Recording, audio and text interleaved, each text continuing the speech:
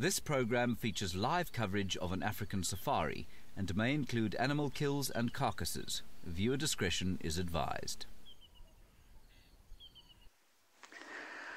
Good afternoon and welcome to the Sunset Safari here from the western fringes of the great Limpopo Transfrontier Park. My name is James Hendry and I've got a spanky new hat on today. I hope you like it. BK is on camera. That is his thumb. Please talk to us for the first 45 minutes using the email address kidsquestions@wildearth.tv. We have got giraffe to begin with today. A lovely set of giraffe, a journey of giraffe, 4 giraffes here.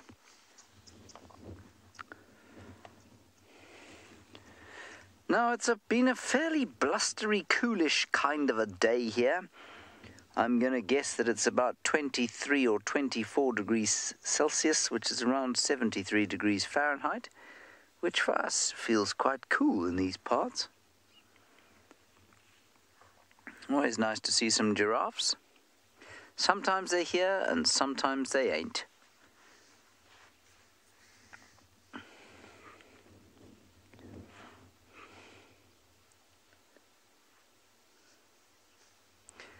And what's interesting here is that I think we've got 4 lady giraffes, and there's actually one big bull giraffe off to the left. I'm not going to ask BK to go to him now because he's behind a tree, but as soon as he moves out from behind the tree, we'll go to him, and you'll see that he's much bigger than these guys.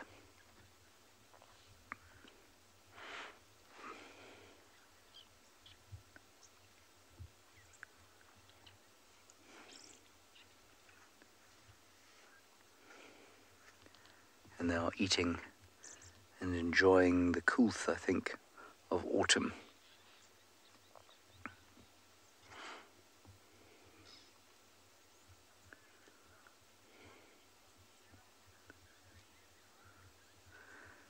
Hello, Murray and Ross.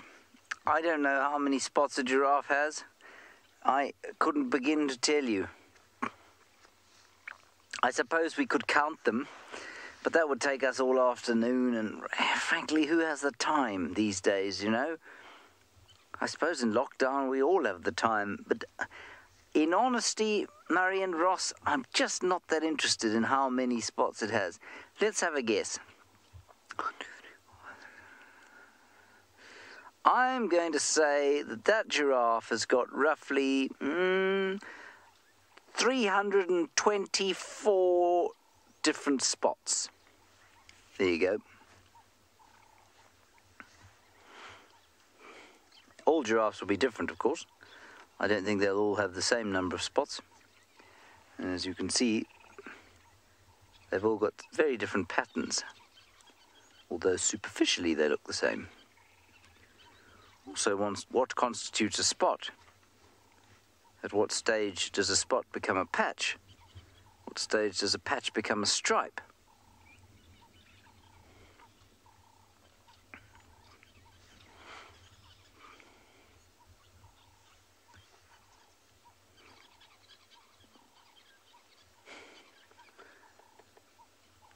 All right, let's try and see if we can see the bull.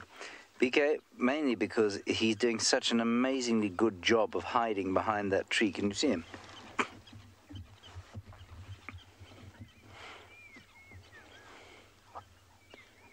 He's actually behind that tree. Full-size bull giraffe hiding behind a scraggly bush.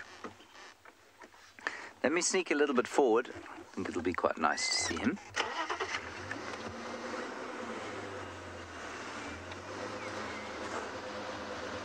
There he is. Now he's, I'd say, a good 15% bigger than the cows on our right-hand side. And he's eyeing them out.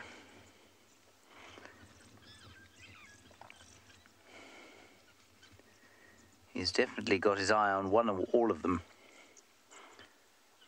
And this is a classic arrangement of giraffes. 4 ladies in a loose social structure. 1 bull following at a distance, checking them out.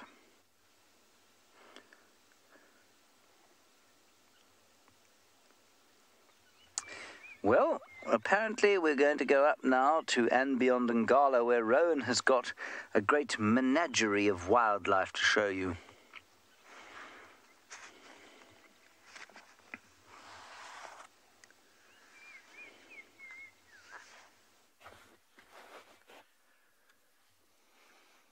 Very good afternoon, everyone, especially to all the kids and families joining us today. So Marcel and I decided to, because it's warmed up quite nicely, is to come to the watering hole, Clara Dam to be exact, to start off with. And it's actually quite nice. We thought that, you know, maybe in this heat there'd be a couple of elephants or something coming down to drink, and lo and behold, on the other end there is a very large elephant bull, beautiful tusks on him, with the hippos in the foreground. And then just a little bit to the left, there's also a buffalo bull just lounging in the water, you know, just having a very relaxing time. I think as we've been watching this elephant, what he's been doing is throwing mud on himself every now and then just to cool down. It seems that he's already come for a drink. But yeah, it's a very good start for us. Beautiful afternoon. Got a few cumulus clouds coming in. I think should make for a spectacular sunset a little bit later. And we have got an incredible drive planned for today. Of course, it's the day before Mother's Day, so we need to make things happen. All the hippos. Quite nice, it echoes into this direction.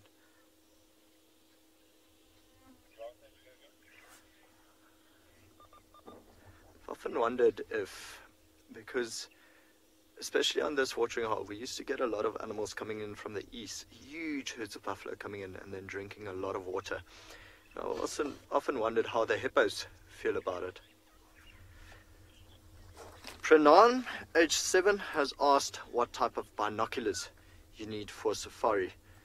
Pranan, if you come to safari with us at and beyond Ngala, what we'll actually do for you is we'll give you a set of binoculars, a set of nice Swarovskis, which you can share with whoever you come with. So don't even worry about bringing binoculars with you. And these are the ones we use on safari as well. So just come to safari with me and then we'll give you binoculars. No problem there. It's actually quite nice. When I was a kid, I used to always take photos through binoculars as well, and especially today with iPhones and everything, it's actually quite easy to put the camera lens on the side of the binoculars and you can use it as a zoom. What a good way, especially if the animals are this far, you know, in the distance. It gives you a spectacular zoom. And with any cell phone technology these days, they pick up rather well. That elephant is starting to drink now. Maybe just having a bit of a rest. But spectacular bull. Really very nice tusks. And it's nice to have him and the hippos in the same frame.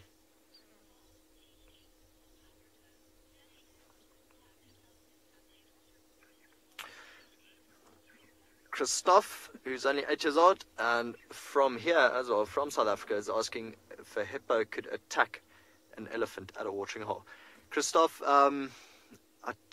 maybe a younger elephant. If maybe the elephant threatened the hippo's baby, it would, but otherwise elephants are technically the real king of the jungle around here.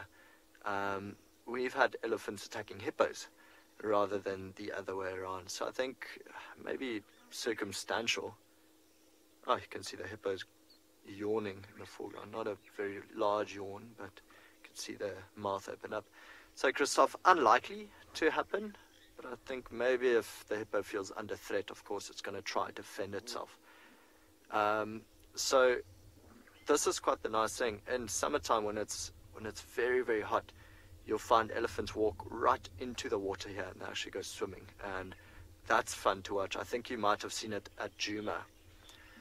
Right, so we're gonna still spend a little bit of time here, see if this elephant maybe comes closer or what else comes down to drink. But for now, we're gonna send you to Trishala, who also just wants to say good afternoon to everyone.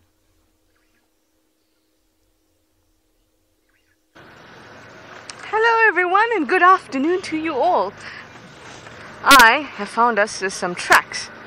Just trying to figure out where they are again. There they are. Also, yes, it is me. It's Trishala with Davio on camera. This afternoon, yeah, we have a really nice track. It kind of looks a little too big for a male leopard. It almost is the right size for a lion. But we've got to also look for the fact that the sand here is quite soft. So even my footprint looks a little bigger than it actually is. Let's take this out the way. So we can see there's 3 lobes. That's the palm, that's this part of the hand. And you can see 1, 2, 3, and 4 toes. 1, 2, 3, 4. And it's walking in an easterly direction, this way. So why don't we take a short walk down here and see if we can get any more tracks. I see another one here. And these tracks are large. So the tracks of leopards and lions look very similar in shape. There's just a difference in size. So we're going to have a look down here if I see any more tracks, because the animal was moving, remember, in this direction. But I don't see any. It could possibly be slightly old, but I'd say that those tracks look pretty good.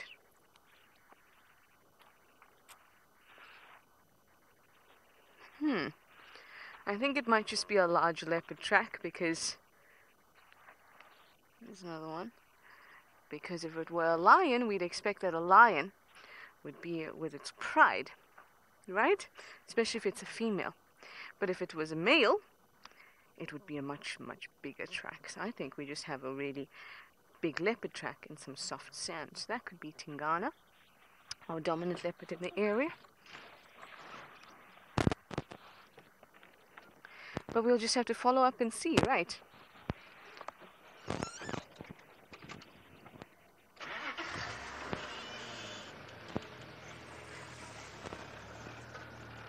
I think that... Sorry guys, my mic sounds a little bit funny. I hope that's better.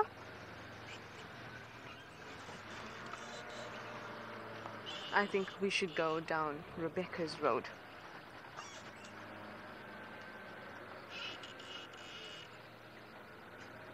Hi Alice, you'd like to know why do leopards have spots? Leopards have rosettes. I know what you mean though, but they're called rosettes. And they have them so that they can kind of camouflage in the bush. So when they're still, when they're not moving, because they have spots all over the place, your eyes can't make out a distinct shape.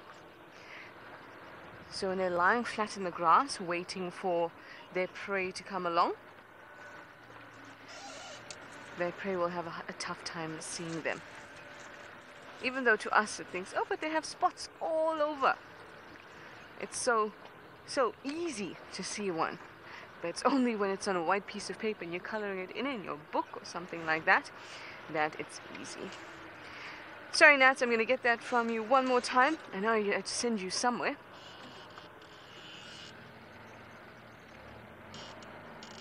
Perfect.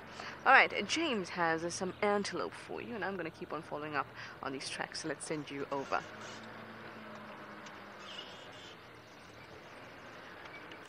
We've got a great vast abundance of antelopes here. Well, we have about 12 kudu, which is unusual, I'd say. Big group of 12 kudu, and then we've got some nyalas. And these 2 nyalas were doing their dance for each other until very recently. In fact, they are doing their dance. Watch them carefully.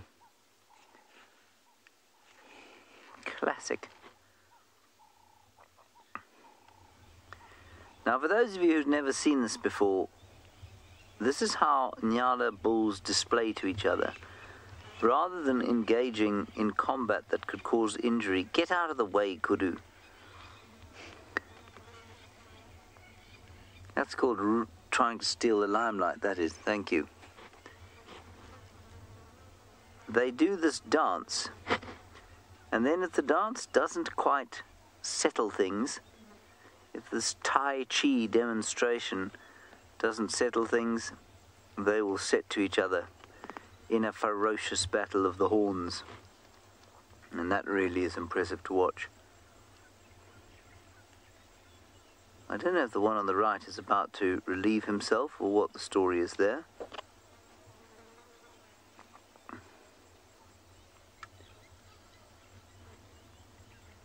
I mean, that really is quite impressive. Tai Chi dressage.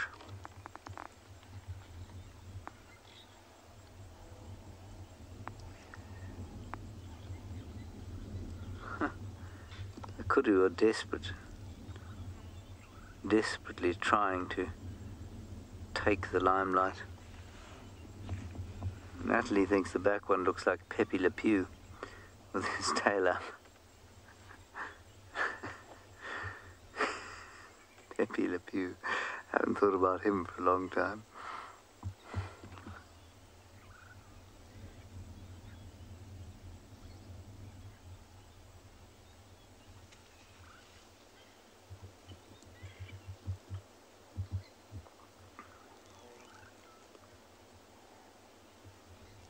I don't know what's up with these kudu.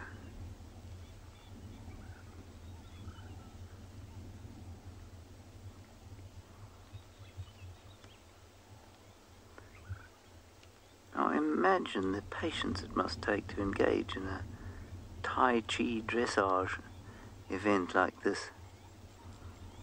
Kudu females think that they're being absolute idiots.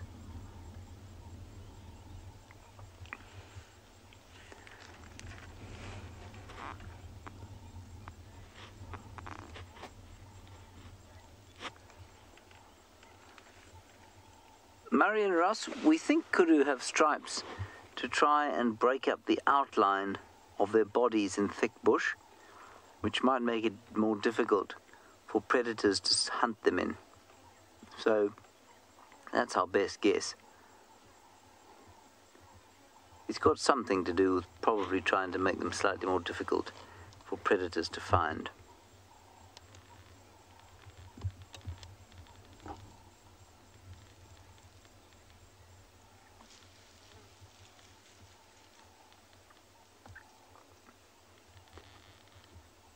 I mean, this is the most astounding thing to witness. Look how slowly he's trying to move.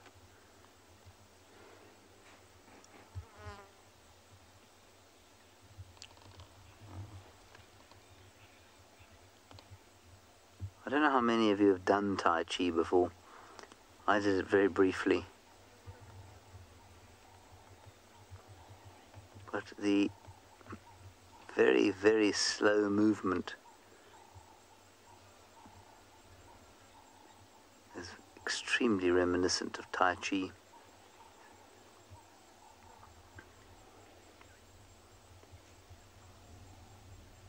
The other one's given up, bored.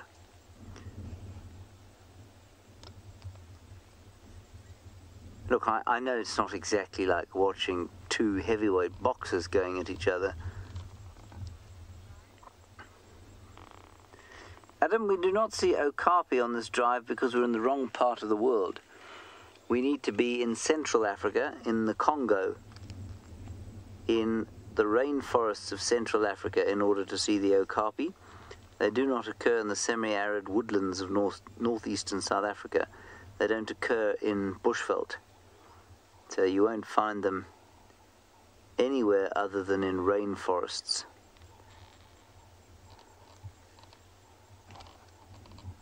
I see now Pepe Le Pew's got his tail back up. Good. Well, I mean, this is pretty entertaining, but it's sophisticated, sort of deep appreciation entertainment. Much more entertaining on a visual level is elephants.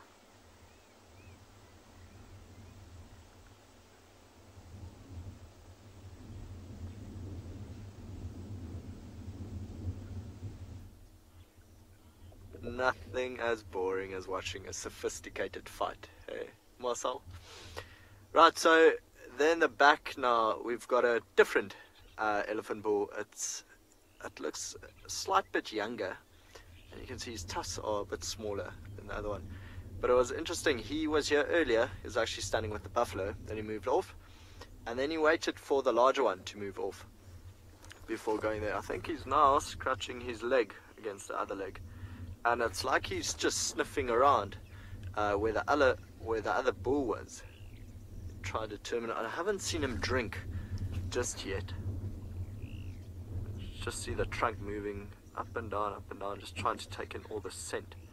So the hippo is coming out a little bit as well. I hope he poos. I actually really hope the hippo poos. It is the funniest thing to watch when they poo in the water, and they use their tail as a rudder and it just scatters everywhere. I think now you can also see on the water that it's moving from the right to the left, so there's quite a nice breeze coming from the eastern side. Sarah from Singapore, who's only 7 years old, wants to know how old elephants are before they start growing tusks. So Sarah, in my experience, I think you start seeing the tusks popping out just over 2 years old. But this is also very genetic, because sometimes you'll find elephants here, large cows or even bulls, that never grow tusks throughout their lifetime, and it's all to do with their genes. And then of course some tusks are larger than others, but usually just over 2 to 2.5 years of age you'll start seeing elephants growing tusks. I had this sensation now when I was sitting here watching the elephants with the water moving past us from the right to the left, that I actually thought my vehicle was moving forward. It was quite a weird sensation. Thought I'd just share that with all of you. So that elephant, him walking now, that's in a northerly direction away, is following where the other elephant bull went. You often find bulls together, younger ones with older ones, or very big ones all together. Of course, they are quite social animals, them coming out of herds. And the males would usually get kicked out at the age of about 14, well, 12 to 14 years. The mom or the matriarch will push them out of the herd, and then they have to go off by themselves. So often they find companionship with other bulls. We'll just watch him go. The buffalo's just lifted its head as well, looking in the direction of the elephant, so saying farewell. Quite a nice spot for the buffalo to lie down. He can see everything around him, you know, not too much danger here either, and nice and cool. Abigail from Florida wants to know how many babies can a hippo have. Abigail, one at a time, and I think throughout its lifetime. How long does a hippo live? About 40 years? So one every 2.5 years. Let's work that out. First baby would probably be around 6. So I think throughout its lifetime, maybe 5 or 6 babies. I'll have to check that for you, Abigail. But I know they only give birth to one at a time. They usually give birth in the water. I've yet to see a hippo birth. It would be absolutely phenomenal. Right, so yeah, their lifespan is 35 to 40 years. Yeah, 8 months gestation. I think they could have quite a few throughout their lifetime. Okay, so we're going to leave this watering hole now that the elephant's left, and then continue further east. But for now, I'll send you to Trish, who found a lizard.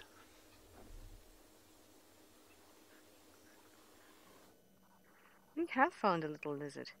And I think this little guy is a common flat lizard, but we get lots of variants in different races or different variants of this lizard, and you can see that it's kind of got a bit of a blue tail. Look at that eye. And what beautiful spots. Now generally, when lizards are youngsters, they have very vivid coloring. That just means that they have brighter spots or brighter colors on their heads or their tails.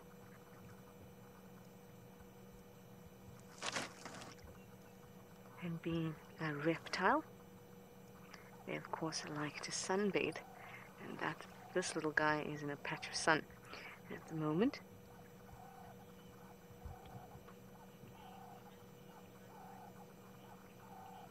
Hi Hoppy, you are in the UK. You like to go to animals get sunburnt.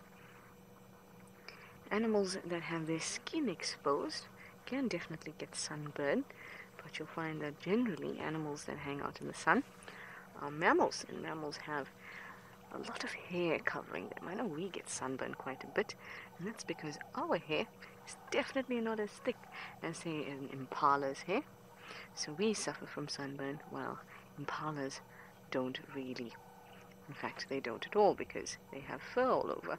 Now, animals like this, they have scales or scaly skin, or sometimes they're smooth, but they don't have the same type, or the skin that they have is not working the same way ours is.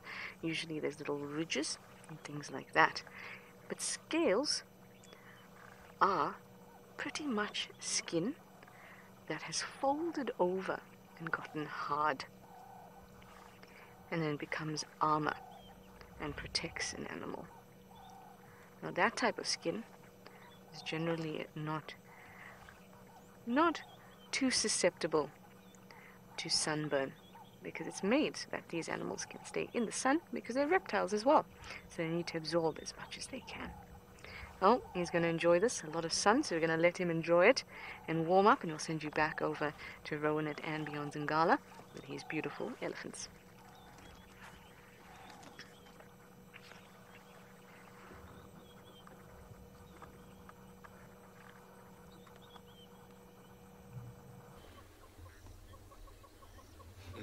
Right, so just as we were supposed to leave, this whole herd of elephants just came bumbling down.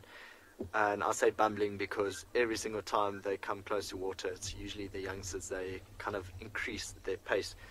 And you could see there's a very small one just to the right of that whole herd.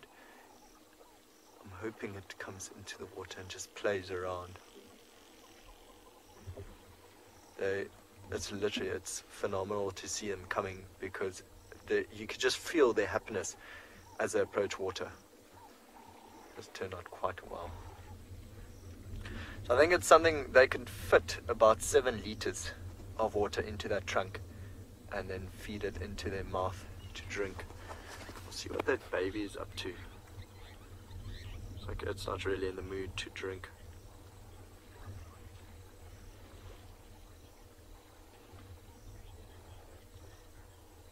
Teresa from Brazil, who's only 6, wants to know if elephants ever become aggressive. Teresa, they do, but usually it's our fault.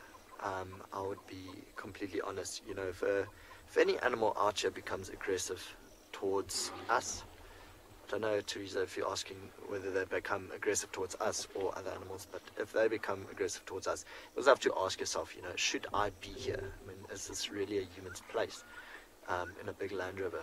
And so it's usually our fault, but they do get aggressive. I think the most, well, I got charged by an elephant cow one day, and I had to reverse back, and I had 6 guests behind me on the vehicle. And they were loving it, and so I had to almost put my left knee up on my seat, and I was trying to look over all the guests as I was reversing, and everyone was standing up trying to get photos. So yeah, they do get aggressive. For now, we're going to send you to James, who's got little bee eaters.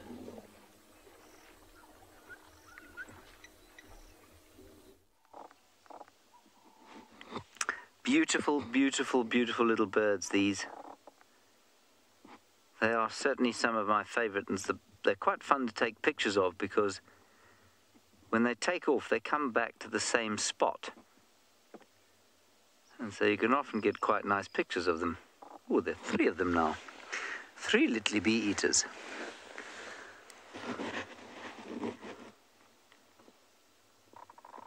Very special.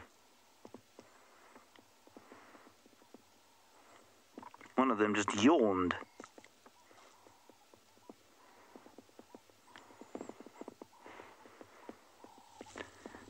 Now we want them to fly away and bring back an insect. Let's see if the third one returns.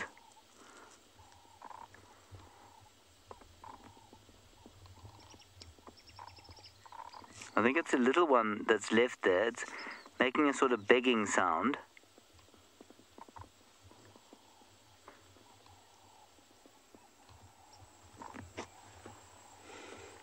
And back again.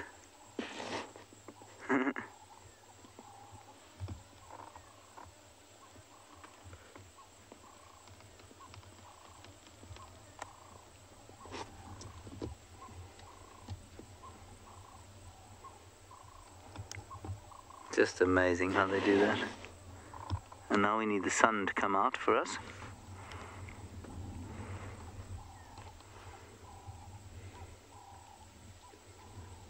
Come on, sun. Make them look pretty. What I really like about them is the very slight hint of blue that they have on the tail. It's very slight. Much less than their similarly coloured bee-eater cousins, the swallow-tailed bee-eater. But it is there if you look for it.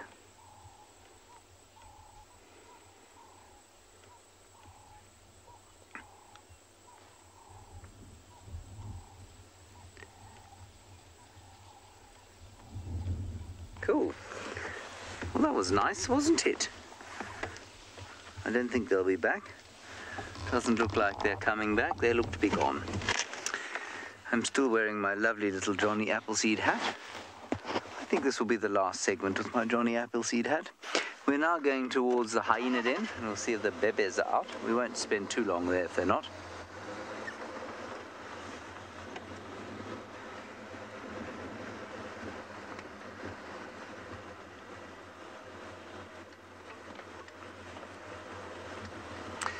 Hello, Timo and Isaiah in Russia. Nice to hear from you. The difference between a game reserve and a national park is not enormous. A national park is owned by the state, but a game reserve is not necessarily owned by the state. So this particular piece of land we're on is a private game reserve, so it's privately owned by individuals, and a national park belongs to the country, belongs to the state. But essentially they're the same kind of thing. They're both spaces where wild animals are allowed to live, hopefully free of human harassment. Well, that's not always possible, of course, because humans are very good at harassing nature.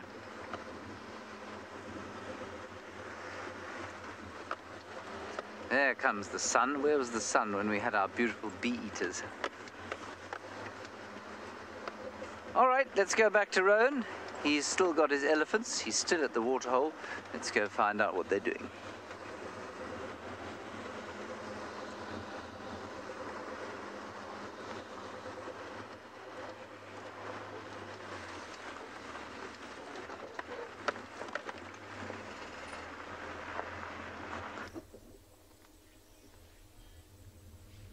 Well, that is the end of it. Ah, there's another elephant actually making its way down now. I think if you sit here long enough, you might just see elephants and elephants and elephants and elephants coming. So those two younger ones are younger bulls trying to keep up with the herd. So I think they're going through that process where the matriarch's actually kicking them out. The third one that just joined from the right, he's not come down to drink. Wondering if he wants to take a sip before he goes. But then they'll, yeah, there we go, have some water. They'll end up trying to follow the herd at a distance. They've also now moved off to the north. It seems all the elephants are coming and then all of them go north. Quite nice. It's a big, beautiful game path there. Possibly even made by us. Oh, it's lovely with the sun coming out on them, isn't it? Beautiful game path there that they often follow. So again, path of least resistance. So it makes sense they all walk on the same paths. It's nice with the sun just breaking through on them.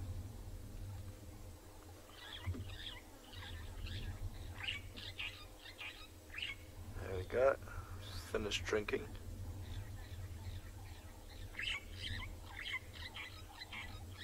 Palaksha, what signs do elephants use to communicate with each other? So, any elephant that seems unrelaxed, actually majority of animals, the first thing that gives it away is the tail. It curls up, or in the case of an elephant, it actually goes upright. It will, there's the rest of the herd at the northern side of the dam, just walking past. Seems they're going west instead of north, far in the distance. They'll splay out their ears to make them look bigger. But of course, elephants communicating with each other, they do it. It's a stomach rumble that they can pick up through the pads in their feet, actually. So we can hear the stomach rumble as a human being, but they pick up on different frequencies than we can. And I think that rumble can travel up to 50 kilometers for elephants. It seems that the big bull is also now coming back. Actually, no, that's the smaller bull coming back from just to the left of the herd. Oh, there's more elephants coming. We actually heard the different herd, the other herd, a little bit earlier while we were sitting here. I think it's just more and more and more elephants coming for an afternoon drink. Isn't that lovely? The trumpet. It's a very small baby. See what I meant with the bumbling down to the water? I get so happy and they go straight in.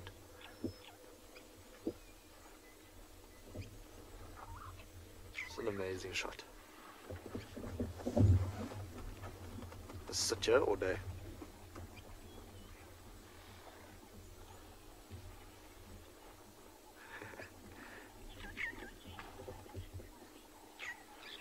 Okay, so while we wait for more elephants to come out, we're going to send you back over to Djuma, back over to James, who's with Ribbon and the cubs.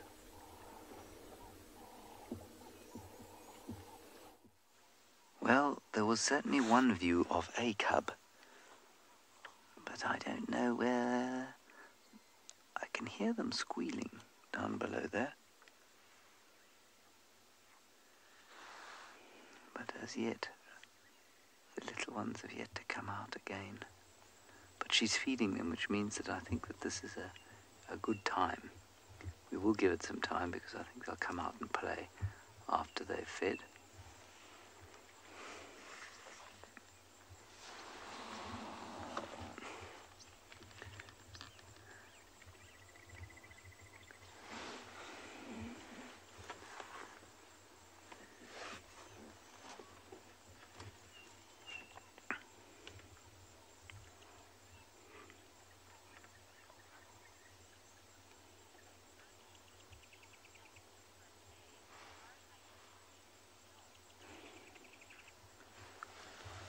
Ashwin?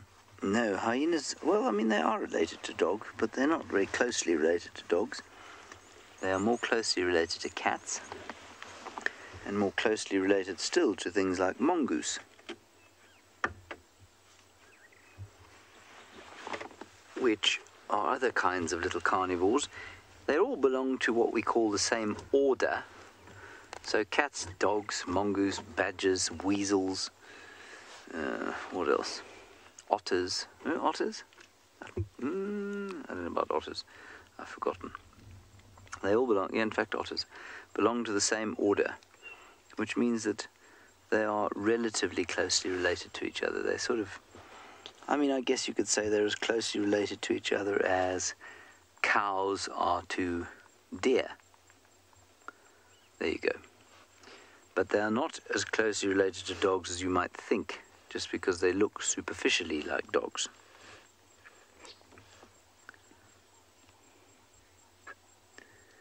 All right, the elephants are still out and about where Rowan is, so let's go back to him while we wait for the cubs to come out and play.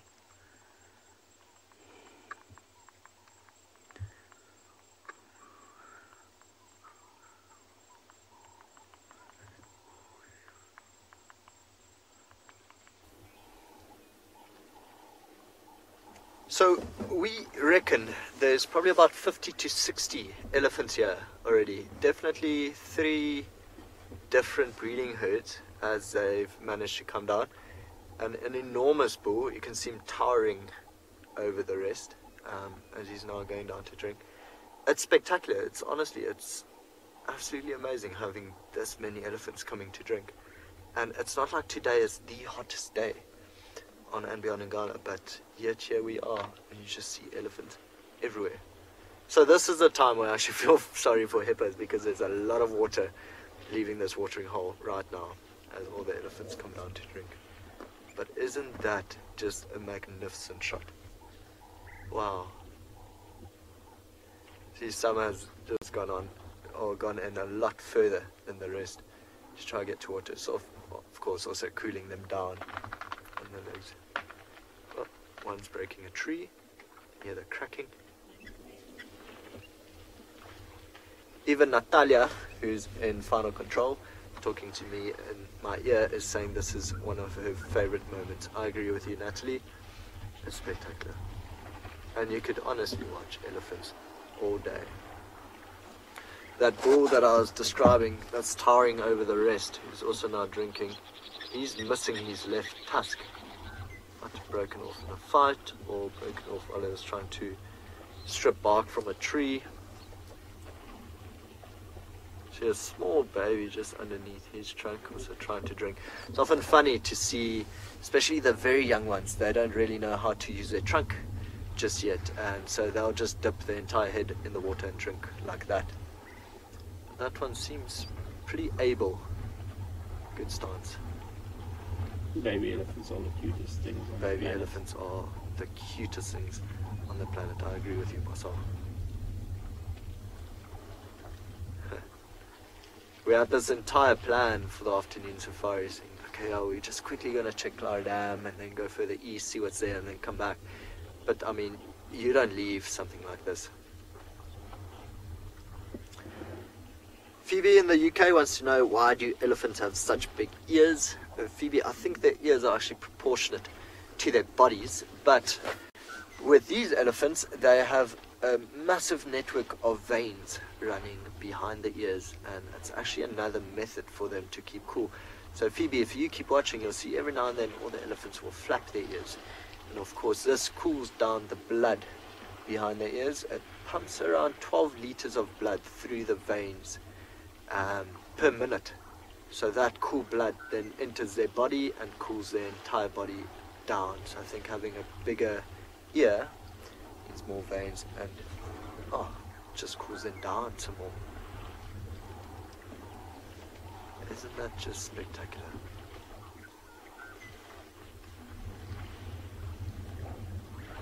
Also such a peaceful sound to listen to.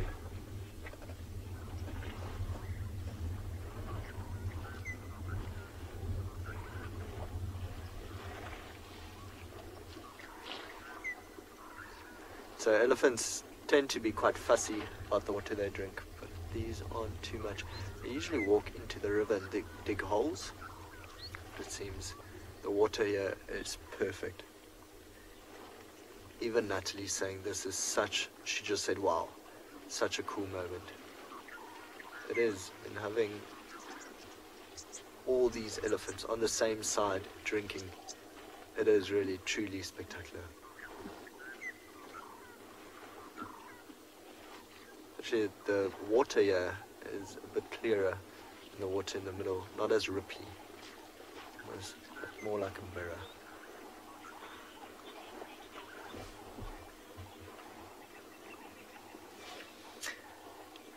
James from Johannesburg wants to know how deep the elephant will go into water. James, they'll fully submerge themselves, and I've seen it here as well, and it's quite, it always reminds me of the Loch Ness Monster, kind of, that I used to watch when I was a little kid, that they'll completely go underwater. Every now and then you'll just see a trunk come up, and they'll breathe some air and swim around. They love the water, so they'll completely submerge themselves if they can. Actually, maybe today, because it's not that hot, they don't really need to do it, but it's really fun to watch because they've become so playful in water.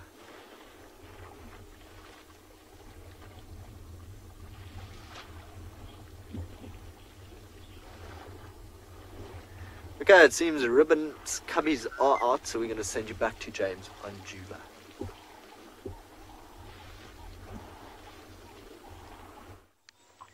back out, and they are having a little play, and it's just too unspeakably cute. One of them's taking a leaf out of her mother's book and having a snooze. Now, you had a good look at them yesterday and reckoned that one was male and one was female, correct?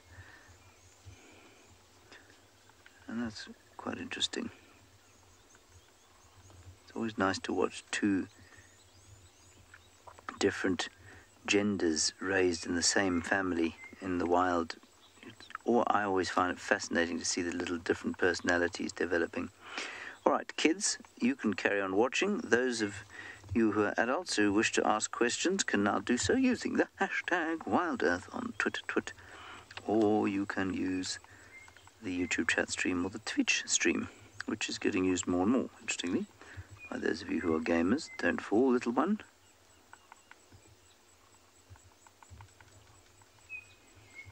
Oops. Oops. Oops.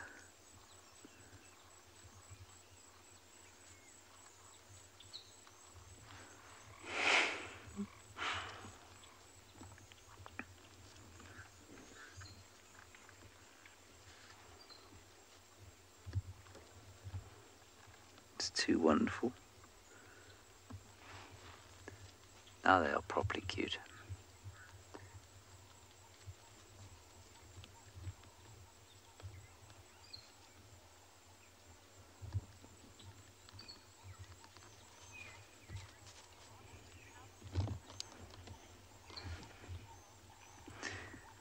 And yeah, I don't know. I think Ribbon probably sleeps for around about 16 hours a day.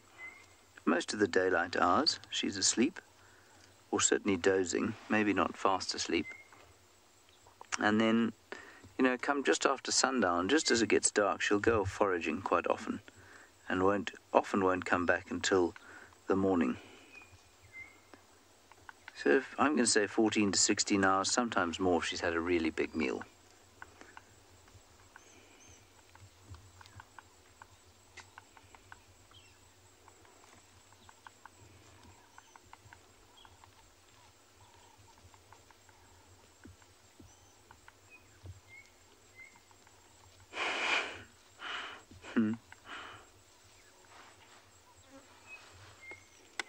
Someone is going to fall off that termite mound, surely.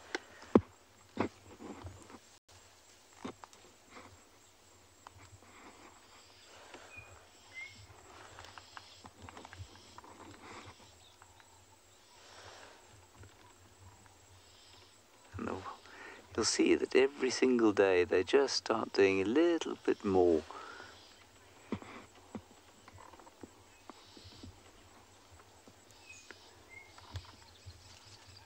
Cullen and Ireland, they definitely share a common ancestor, mongoose and hyena. But I mean, if you go far enough back, we all share a common ancestor. But they will share a common ancestor more recently with mongoose, unless I'm much mistaken, more recently than they will with dogs or with cats. And then more recently with cats than with dogs, and more recently with all other carnivores than with us, say, or with primates. It's a nice question, that. I think I've got my phylogenetic tree correct, but I might be slightly off.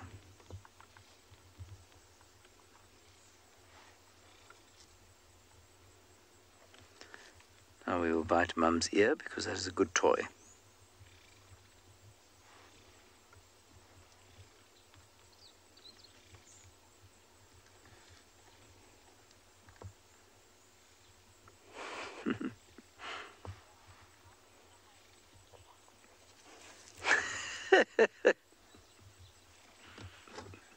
You missed that, sorry BK. He fell over to the left there. Fell over totally onto his back. Or she fell over onto her back. Marion Ross, the gestation of a hyena is around about 110 days, unless I'm much mistaken. So, almost 4 months.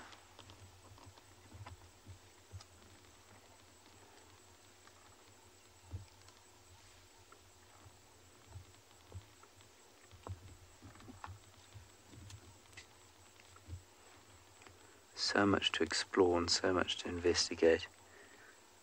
Imagine our own kids just required a couple of sticks to play with, as opposed to the endless, seemingly endless supply of different kinds of toys.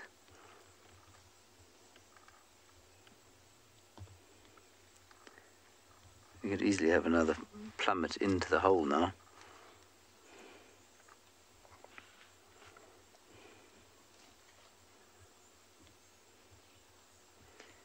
Imagine all you needed to do with your baby was go into the garden, break off a stick, put it in the crib, and then when it was old enough to play, it would just go into the garden, find something, sticks to play with on its own.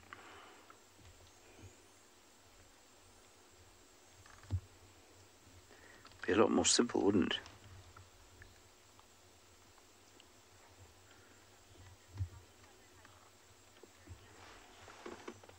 Shannon, there's not a great deal of disciplining that goes on. If they step out of line, I suppose if they start irritating Mum, she just hits them.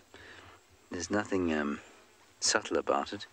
There's no gentle cajoling or modern parenting techniques where they sit down and have a discussion about the rights and wrongs of what they did and whether they'd like to consider doing a different thing next time round, and how they think that their actions have affected the feelings of another hyena.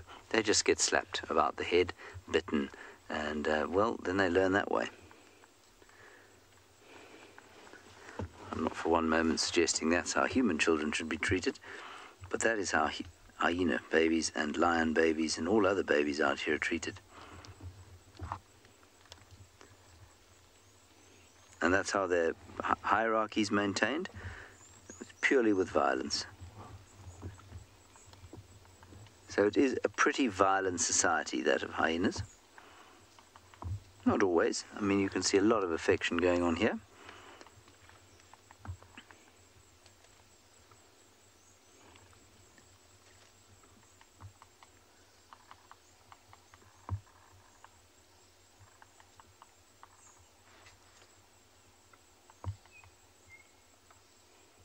You can just hear in the background the chin spot batters.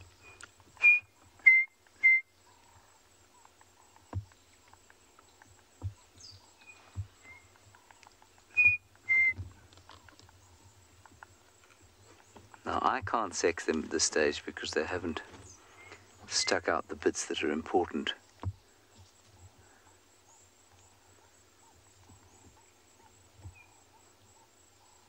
But I think we said male and female yesterday.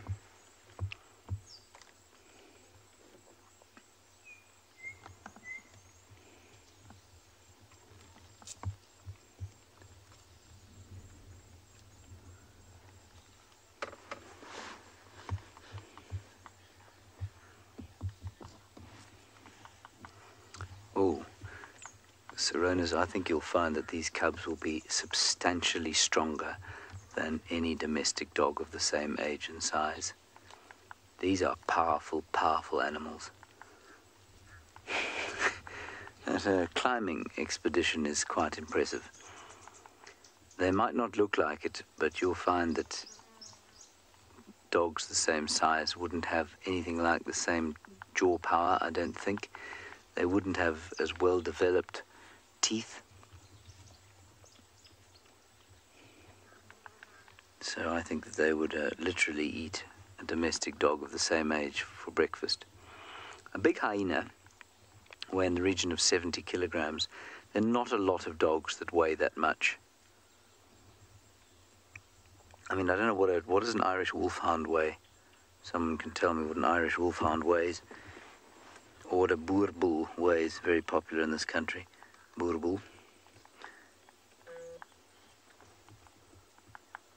But I would imagine that a fully grown hyena weighs, I think a big boer bull probably weighs about 70 kilos.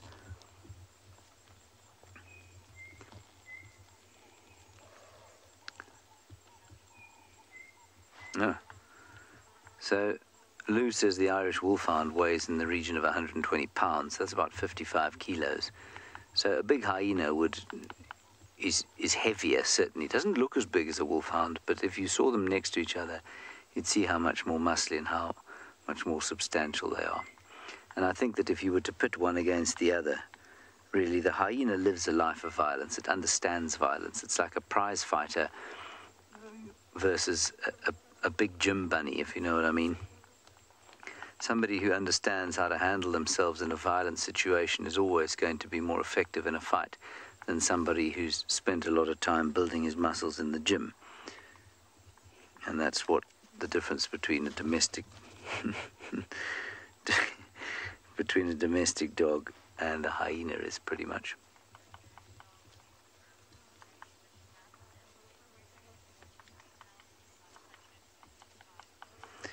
Alright, so now apparently an English Mastiff weighs about 150 kilograms. That's the heaviest recorded dog, I think. And, well, I guess that would probably be able to... That'd probably give a run for its money. Or give a hyena a run for its money. Again, though, the hyena understands violence. And so if the dog grew up fighting, I suppose, then it might well be able to take on a hyena.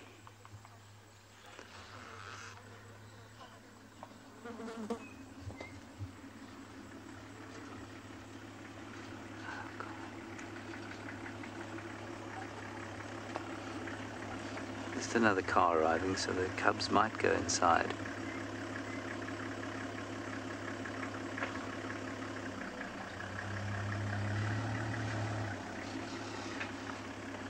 So the average weight of a Mastiff is 73 to 100 kilos.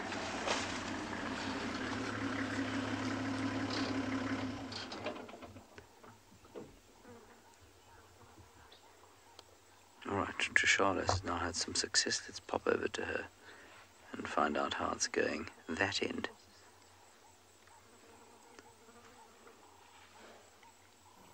We've managed to find some elephants here on our western boundary. I had seen quite a lot of leopard tracks, so we were just checking the boundaries. Always a good thing to do. Establish something's entered or exit, and we did see tracks entering at Zoe's, which is probably Hukumuri from last night. That's generally when he moves around. That's generally the entrance he uses. Yes, hello, my girl. Scratch that, yeah. Anyway, we were searching around there, and then we came across these beauties.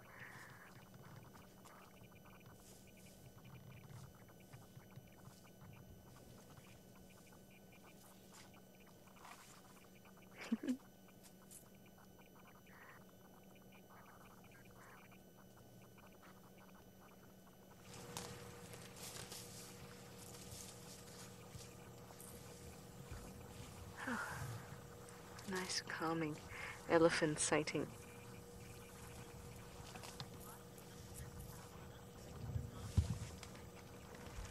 I'm just going to grab that name from you again, Nat.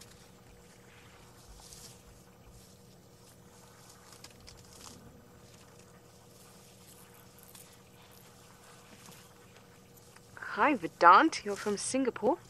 You'd like to know, why do elephants have tusks? Tusks are very, very useful.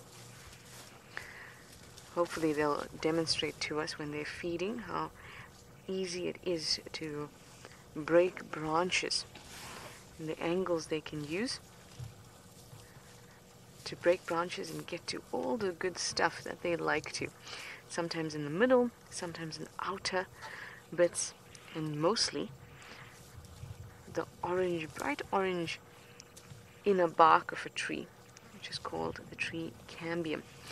And they can use the tusks to peel the bark off trees. They can use it to dig. They can use it to fight each other, especially with the males. But it is not so essential that it would be terrible for their survival if they didn't have it. That's why tuskless females and males as well do alright. I mean, tuskless males probably find it a little bit more difficult because they let's just get onto the ledge here. because they do need to fight. It can be hard for them sometimes. They have no tusks, as you would imagine.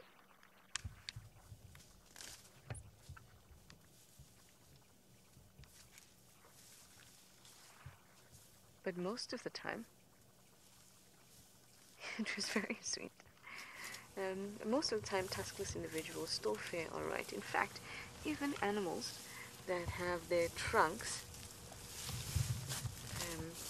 chopped off, sometimes that happens, or lions hung onto them, and they have a very short trunk.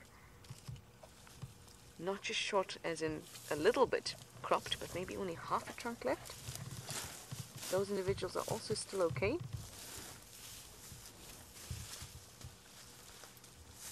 So animals adapt very, very easily.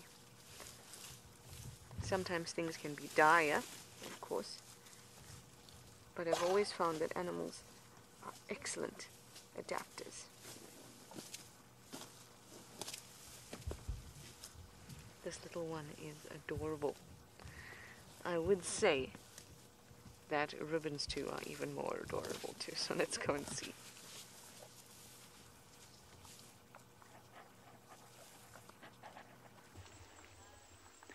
They're just having a little bath here.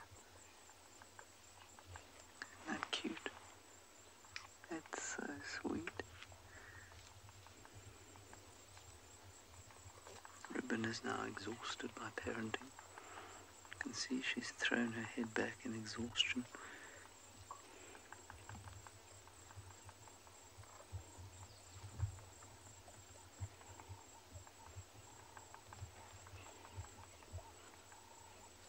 He's so lucky to see this stuff.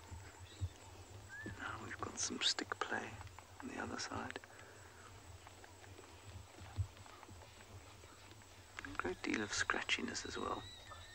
Listen to it whining.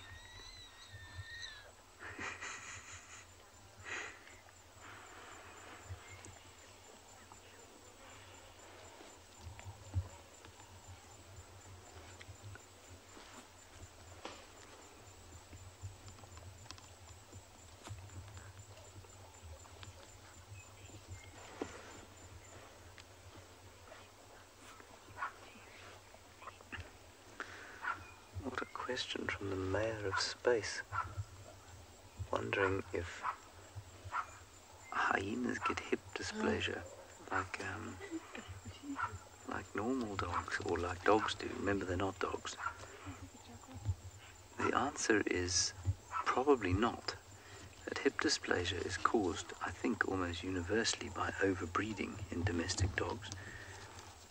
And so, you know, a hyena lineage that had hip dysplasia and it wouldn't survive, they'd die very quickly, they'd die out. They wouldn't be able to pass it on to one another because it would just simply be completely maladaptive.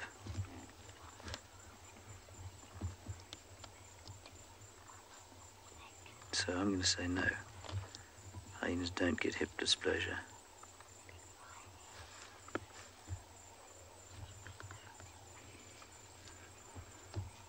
You can imagine if these two were born with some sort of hip dysplasia, how they'd be bullied and beaten up by those that didn't have it. Because I think it's entirely genetic, isn't it? It's a genetic defect.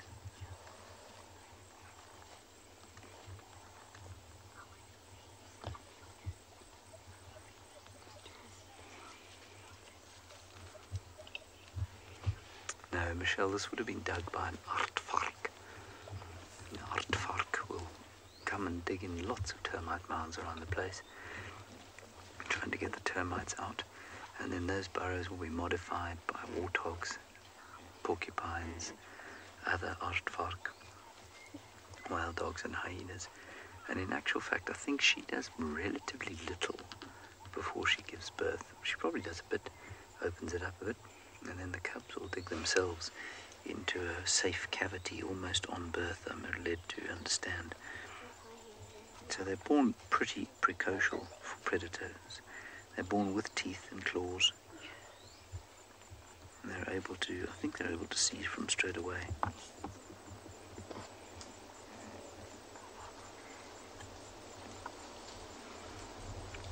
Strange, cool wind blowing through the place. And I'm I'm sure that's why they're out now. I think when it gets really a little bit chillier around 5 o'clock, they'll probably go back inside.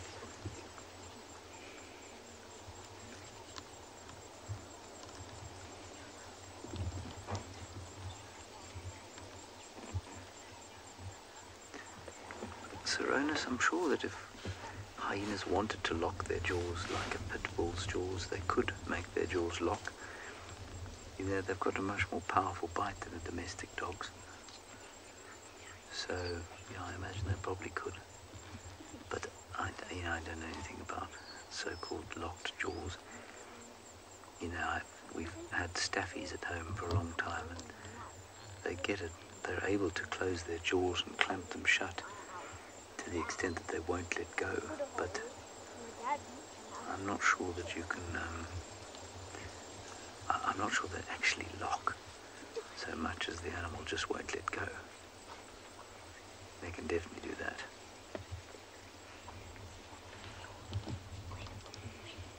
If you want to see some interesting hyena behavior, there's the latest Londolozi video. Just go onto Instagram and type in Londolozi, you'll find it. Is of a hyena, single hyena, warding off about 8 wild dogs, 8 or 9 wild dogs who are trying to attack it. And she backs into the vehicle, the Londolozi vehicle. It's a very clever strategy of hers, because the dogs will not go near her front end. Every time she moves away, they come in and nip her on the backside, and then they run back. Because if they get involved with the front end of that hyena, it will not be pretty. They're immensely powerful.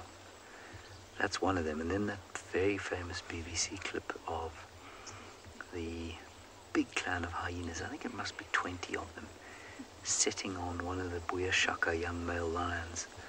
I think they call him Red, or Red's the guy who comes in and saves him, I don't remember. But this lion gets hold of a lot of those hyenas, and they're attacking him. And he doesn't seem to do any damage. I mean, a male lion is a massively powerful thing, and he picks them up and he drives them down into the ground and bites them, and they just get up and go. So, I mean, their strength and resilience is quite phenomenal.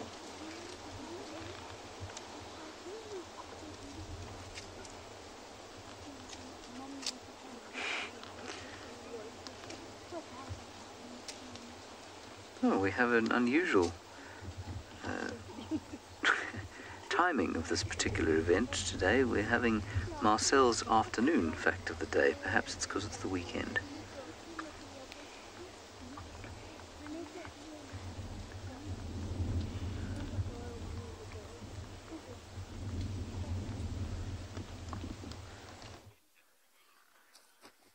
Yeah, again, I deprived you guys of the mid-morning fun fact, so we thought we'd stop for a quick, late afternoon fun fact from Marshmallow, Marcel, Marcy, Mr. M, Marcello, whatever you want to... We've got so many nicknames for him now. Just by the way, apparently with the dancing, Marcel said he would rather cut out Coke and potatoes, which has basically been his staple diet here at Beyond Ngala, before he dances. So I think we need a bit more extra push from you guys, because I also want to see him dance. Anyway, there we go with the fun fact. Thanks, Rowan. So the highest temperature that's ever been created or produced by man was 5.5 trillion degrees Celsius. That's close to 9 trillion degrees Fahrenheit.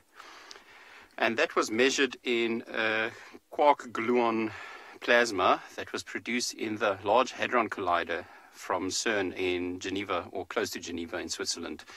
And the LHC, the Large Hadron Collider, is also the largest machine that's been built by man. It's got a circumference of almost 27 kilometers, so it's quite amazing.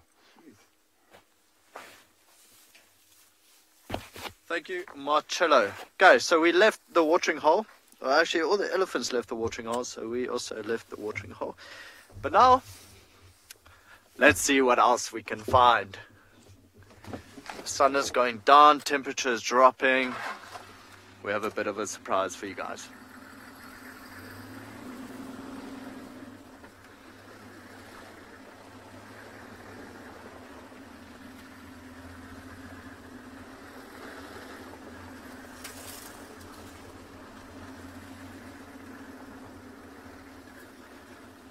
The breeze has stopped now. It's really not too hot anymore at all. Okay, so while we go looking for the surprise, we're going to send you back over to Trish, who just also wants to give an update.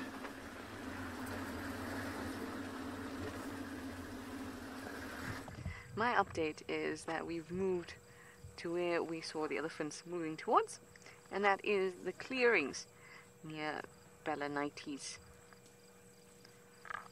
They're all over. It's just lovely. They're spread out. Definitely not the size of the herd that Rowan had, but sizable nonetheless. There's about 20, I reckon, in this herd.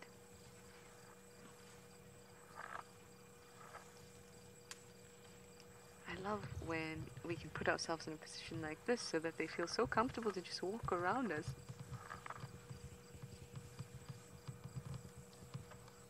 Hi, Neha. You'd like to know how much does a baby elephant weigh? When a baby elephant is born, they're about 100 to 120 kgs. Okay. That's just when they're born, Neha, so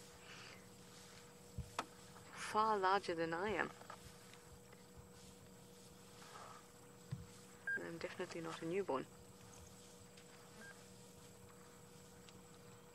So can you imagine for the occasional mother that carries twins, having an extra 200 kgs sitting in your tummy?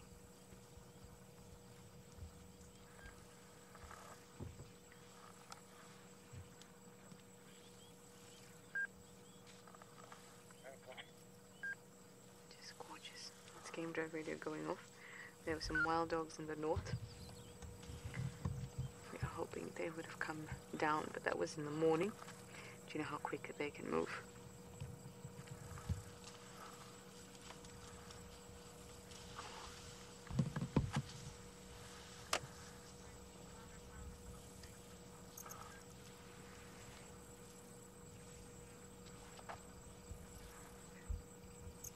I love when they have little stuff stuck on their heads and foreheads.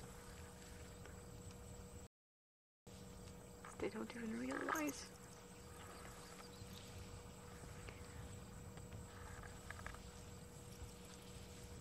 I really like the openness of this sighting.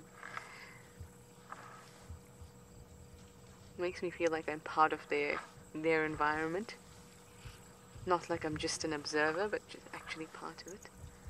Almost like I'm part of the sighting. And they're so comfortable.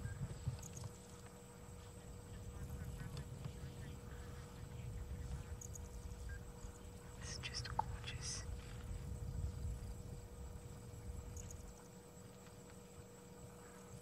Well, elephants don't always like the openness of this area. I do, because then we get to see the elephants better.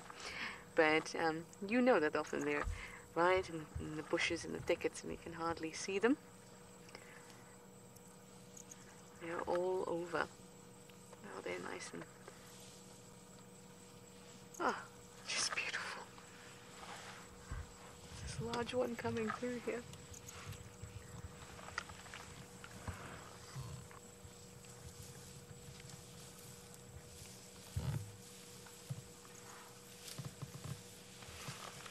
I'm going to grab a question from you again. Nat, I know it's from Vedant in Singapore. Not sure what the question is. How do I know my way around the game reserve? Vedant asks. Hello, gorgeous. I learned, Vedant. After years, not years actually, it probably took a couple months to learn my way around. 2 years soon, but there aren't actually very many roads. All are pretty easy, either they run east-west or north-south.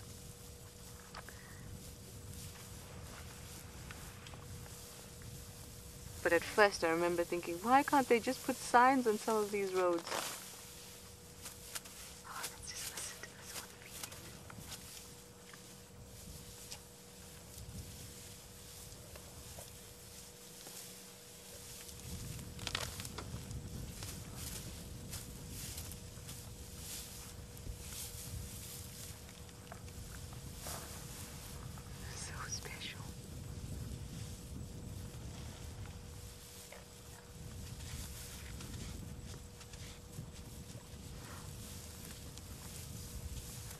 Mr. Fish, you'd like to know if elephants are related to the woolly mammoth. They are related to the woolly mammoth and the mastodon.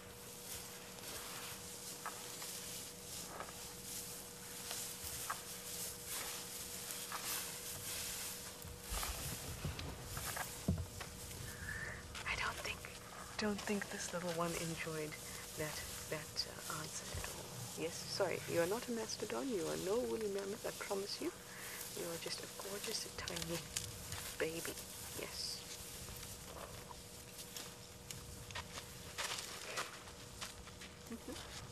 You after me again? Oh, you're after that little piece. Okay.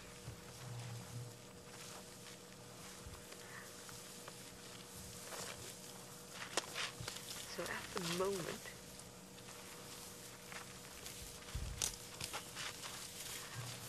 the closest living relative to these guys is the elephant shrew.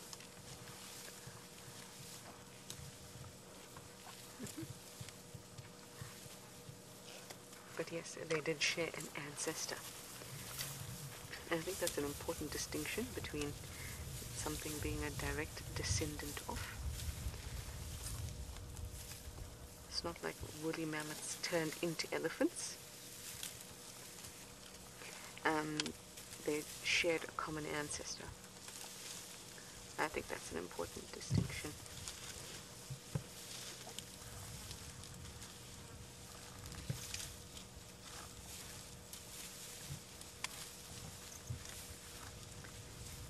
I feel immersed into their world when they come by like that.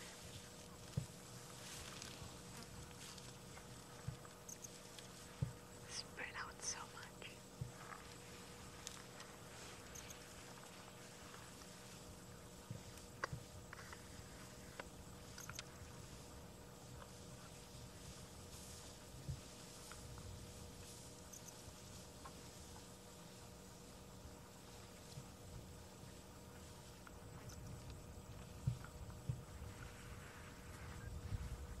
I hope you enjoyed this as much as I did, because it's amazing.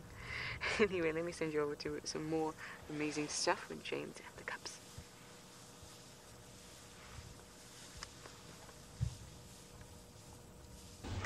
Well, it just got slightly less amazing. Oh no, they're back out again. Ribbon just face planted herself. She stood up to shift spaces and then slipped and banged her head on the side of a termite mound. She is not vaguely affected by that, of course.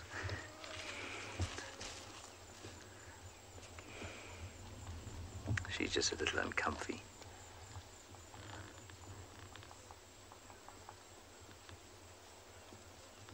I can't believe how long we've had with them. This is just magical. I mean, how long have we been here? About an hour now. It's too precious.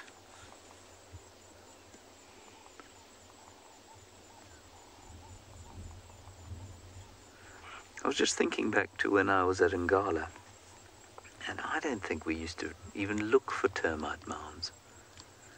Tips, not as far as I know. No, there are no non-hyena no non-termite mound hyena dens. I think they're all in.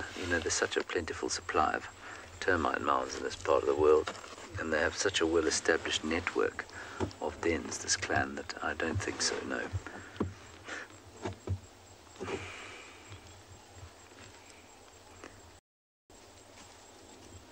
I mean, Ngala is so massive, there must be at least 2 dens.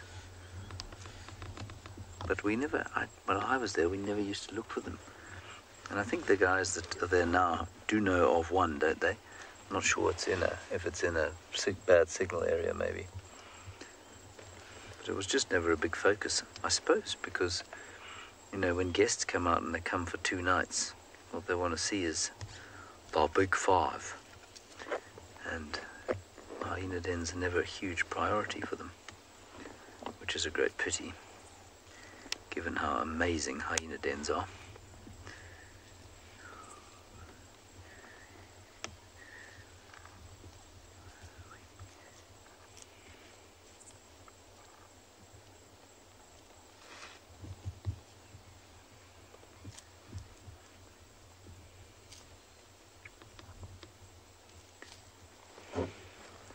perfect Saturday afternoon for the newest members of the Djuma clan.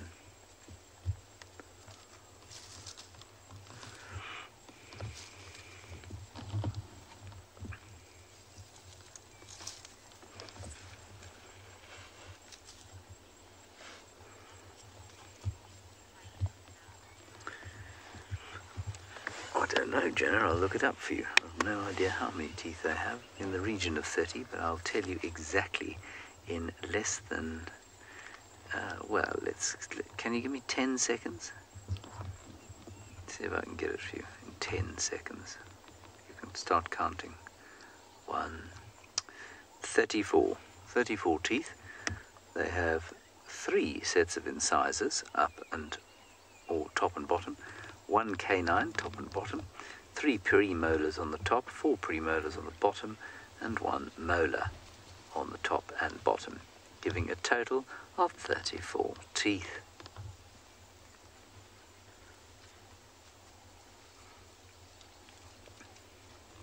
The upper first molars are often absent or may occur irregularly on either side. When present, they are tiny and hardly functional. This is quite interesting. This helps to distinguish spotted from brown hyena skulls, for in the latter, the upper first molars are always present and are functional teeth. The lower first molar is sectorial. No idea what that means. Sectorial? Secators? No, I don't know.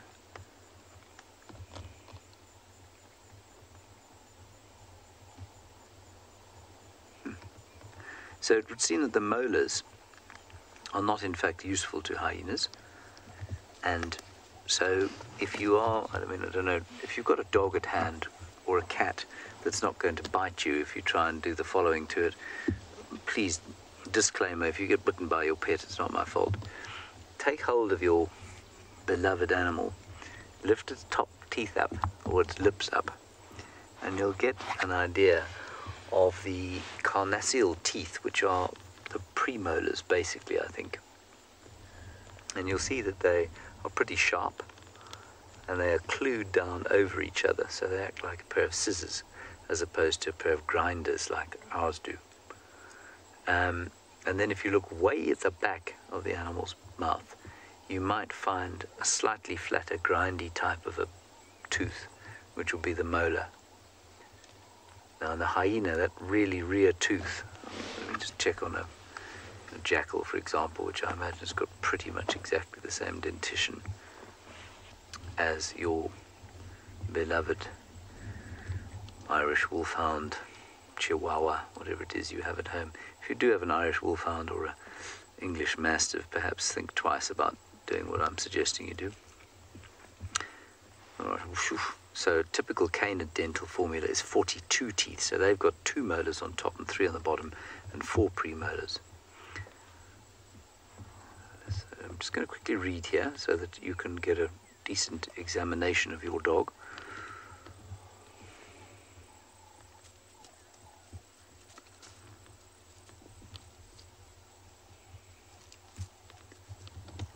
Yeah, the 4th upper premolar and the upper component of the carnassial shear is clearly adapted to slicing. The 1st and 2nd upper molars are broad and well developed for crushing. So the back of your dog's teeth, that will be on each side, there'll be 2 molars, and those will be flat. The hyena lacks those, which is interesting because it is obviously a crushing jaw, but it uses its premolars for that, which are much sharper. And the sharp teeth that you can find on the side of your dog's mouth are the premolars. Now, I hope none of you were bitten during that exercise.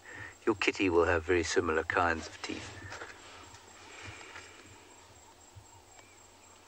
But your kitty's probably more likely to bite you if you start to irritate her too much. I know my mothers would, or my mothers will bite you anyway. Right, Rowan is having a corking afternoon. Let's go across to him now. He's managed to find himself a lion.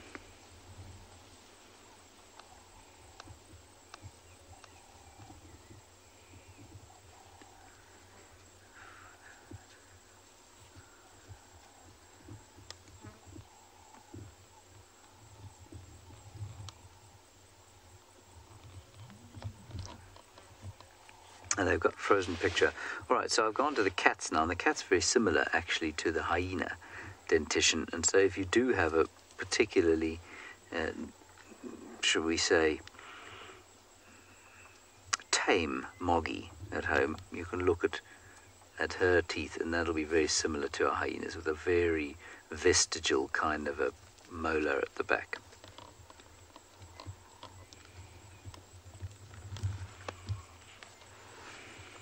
But take care. A cat's teeth are sharp, and I find they're not shy to use them.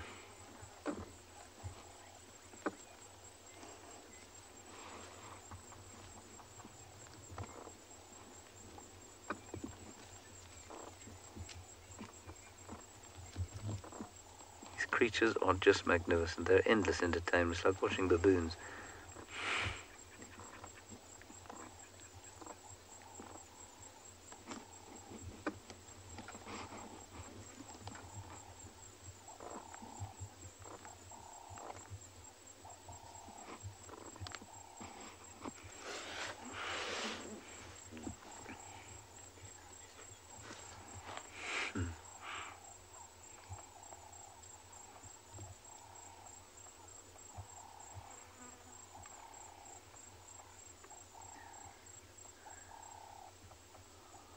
In the background you might also just be able to hear a woodpecker pecking away.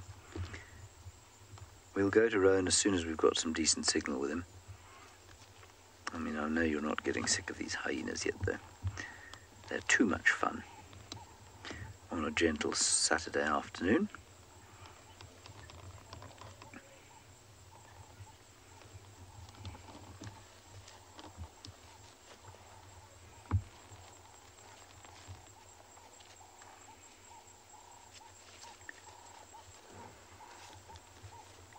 This is just so cool. These same plants being anal pasted again and again and again. They must absolutely stink of baby hyena by now.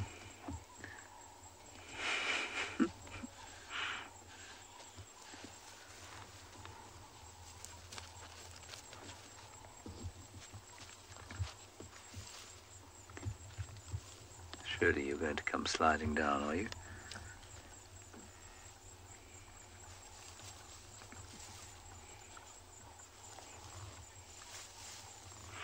Alright, we're going to try again with Rowan and his lions. If he has frozen picture, I suspect you'll be back here very soon.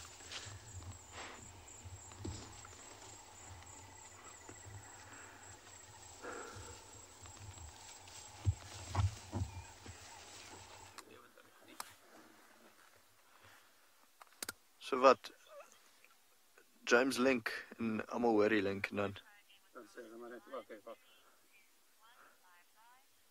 Okay, well, hopefully this time it works. So here's the Birmingham Pride. Not really the surprise that I wanted to show you just yet, but phenomenal. Eric, Nikki, and Yapi managed to track them down at 12 o'clock midday today. So a very, very, very long tracking session for them. So kudos and very well done.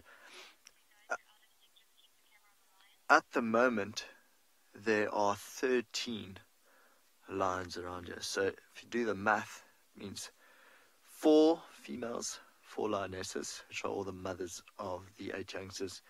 And then, of course, the Birmingham young male has joined up with the pride. So at this stage, he's lying down in such thick, long grass that we can't actually show you. But the good news is that he's joined up with the pride again. And I know a lot of you were worried about him, whether his injury is healing, this or that. So we can now confirm that he is perfectly fine and he will bounce back. It's actually quite funny, the one there in the back stretching out. Some of the youngsters are starting to get restless. They'll roll around a little bit more. So it doesn't look like they ate last night. So maybe tonight they'll end up waking up a little bit earlier than yesterday evening. Actually, I think Eric had a bit of fun with him. I'm hoping that as it cools down, all of them will start stretching and yawning and grooming each other and playing around, and then try hunt again. Natalie just informed me that everyone's very happy about the Birmingham young male lion. So are we. Although, like we said, we've seen him have actually worse injuries than he has had now, and he just bounces back every single time.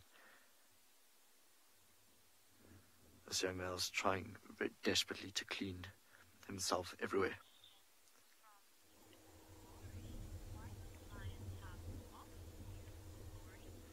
You, Laurie, ask, why don't lions have spots? They do. Faint spots. Don't know, Marcel, if you just zoom in on her tummy, you can see a bit of a spot pattern there. Obviously not like a leopard or cheetah. I think it's just a different form of camouflage. So lions blend in with the dry grass very well without the spots. So they don't really need the spots. Oh, he's up. Go wake up the rest of the pride. So yeah, they do have faint spots, and when they are smaller, the younger they are, the more spots they have. And it's almost like they grow out of it when they wake up. Oh, that sunlight's hitting him perfectly from the other side now.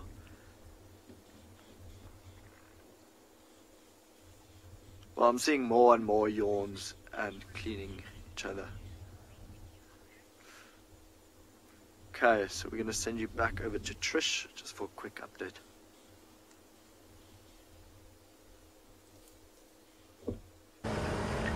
My update is that I am now going to head off to Chitwa and see what luck we can have there with the nice soft light and the setting sun. Not quite setting just yet, but the light's definitely gotten a lot softer and just beautiful. So let's pop onto the dam wall there, have a sundowner together in the form of looking.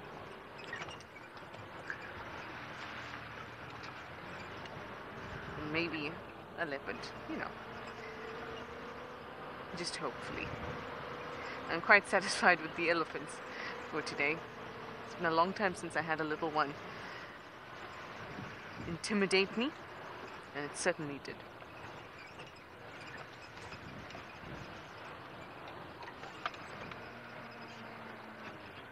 Okay, southern boundary. Here we go. I've been looking up in the trees a lot more since the bush has been really dense, because it's so difficult to spot animals on the ground. But it's starting to thin just a little bit already. Things are getting a bit dry, as in the grass is getting a little bit dry.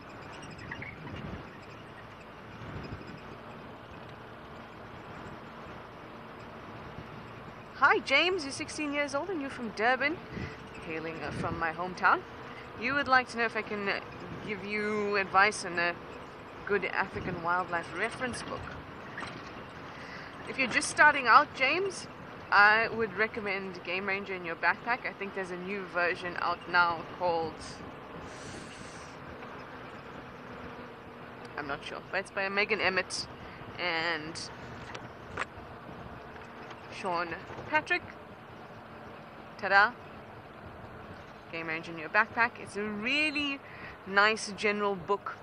There's something about everything that you might see out here. There's birds, reptiles, grasses, plants, flowers, but very generalized. It's a really nice one to start with. And once you move on from that, you have to actually start getting specific types of books. Books just on reptiles, books just on mammals, or books just on trees. The Peter Apps Mammals of Southern Africa is a really good one too. See which other, oh, if you like insects, this is my favorite insect reference and ID book. I remember using it at university. It was the first time I ever saw this book in the university library, and I was so glad when I got my own copy. Really nice one for insects. You can purchase most of these online, as well as bookstores. I know exclusive books and things like that do have them. In fact, I recently saw the Peter Apps one e-reader apps also has other books, like Wild Ways, that I quite like. It's a skinnier book, and it's not really a reference book, but it gives you a nice story about kind of each animal. I don't mean story as in personal story, but it has quite a flow, so it feels like you're reading a story about this animal, but in fact it's referenced and there's lots of information in it too. The other one is also Shaping Kruger by Mitch Reardon. Also a nice one that I really like. I read it over and over because he also references specific papers and things like that. And once you've started to read those books and get a little bit more specific, then you can start moving on to reading scientific papers. I use Google Scholar to search for papers, but at the moment, I don't know if it's still going down, but since the whole coronavirus thing has happened and lots of people have been on lockdown, many of the online publication houses, scientific publication houses, have let the average person be able to access them, like JSTOR and even some of the houses that publish textbooks. So have a look online as well. Anyway, I'm going to make my way to Chitwa from the southern boundary, and I'll send you over to James at the den in the meantime.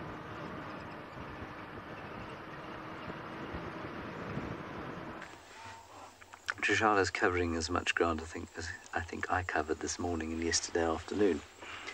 This is just wonderful. We're having the best afternoon here. One of them just tried to have some milk and was declined by the mother, whereupon its sibling jumped over mum onto its head, bounced off, and they ended up where they are now. The little one also seemed to try and have a bit of a sleep, but then got FOMO and woke up again.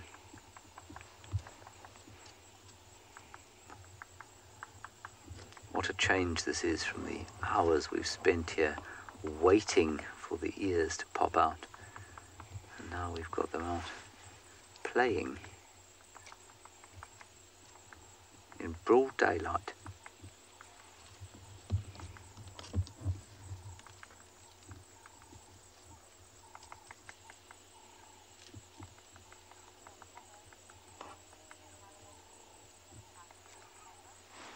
Well, Emma, I don't know how much you know about telepathy, aged 6, but clearly something. I think there are ways that animals communicate that we don't understand. Now, whether they're able to actually transfer thoughts to one another without some kind of visual or olfactory, which means smell, or audio or body language signal, I doubt it, but I'm not saying it's impossible. Sometimes they seem to be able to communicate without us understanding why, and some people might say that that's telepathic, but I think others might just say, and I lean towards this, that we just don't understand how they're talking to each other. I think a really good example is the way that those great big bird murmurations or fish bait balls move almost as one organism. And if you've ever seen a video of a starling murmuration or a quelea murmuration, you will be amazed that none of those birds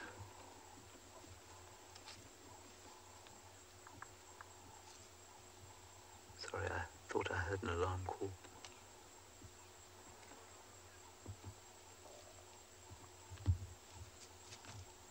No. None of those birds or fish ever crash into each other. Now, we don't understand how that's possible. You'll read articles about it. People will tell you that they think they understand how it's possible, but the speed at which the communication runs through that whole group is almost unfathomable. Are they doing it telepathically? Maybe. It's unlikely. It's more likely that we just don't understand exactly how they're doing it.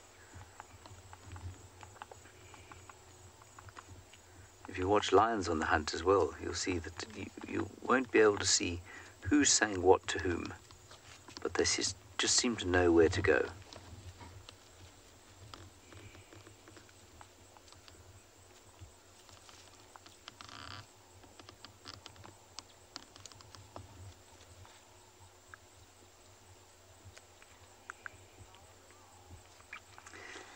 All right, let's go back to Rowan and his lions. I'm going to sit here for another 10 minutes, and I think we'll move on and see what else we can find.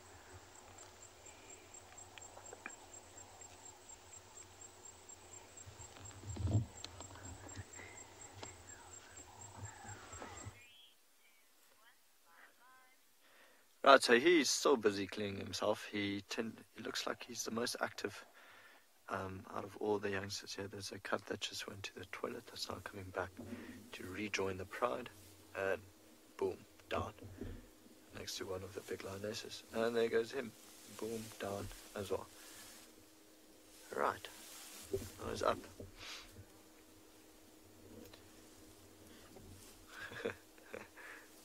And then every now and then he just gets a bite on the bum from the one behind him. You can actually see her chewing on his bum right there, and falling asleep like that. Can't be very comfortable. And actually see her eyes just closing and falling asleep again. So they want to play, they're just a little bit tired still. Maybe it's because he's her pillow, and then when he moves, he disturbs her. Okay, now she's got the leg as well. She's biting the bum again.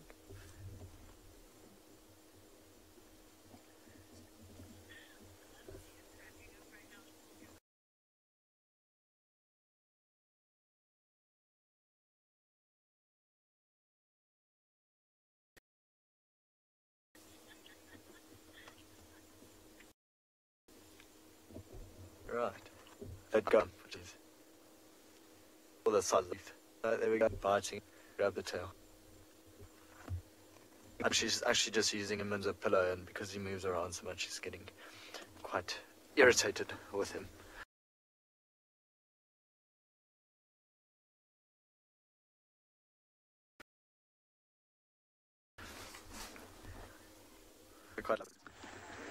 Oh, what a disaster. I wonder where they are on that beautiful reserve, that they cannot get a signal out of it.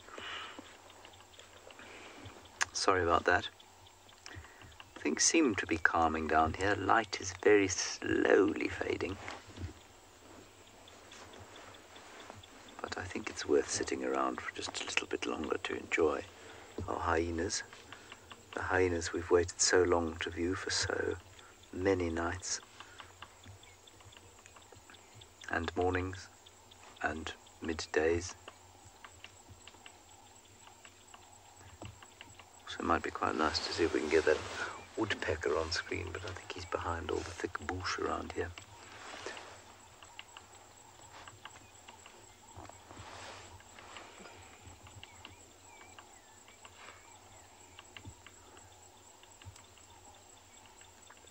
Yes, there are many, many flies, always here.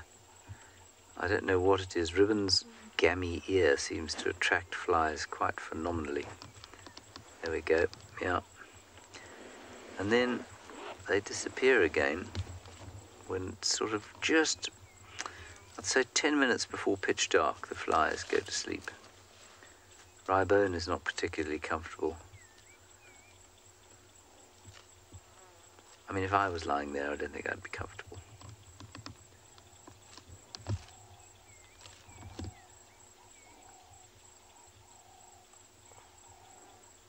She's preparing for a big night out, I suspect.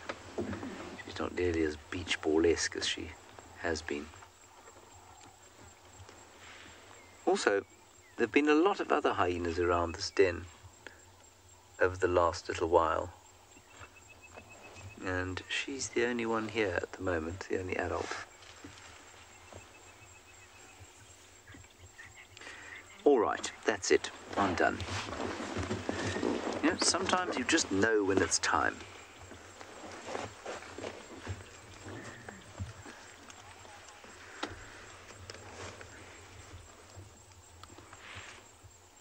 George J. What I got from this question is, how are hyenas' feet considered paws?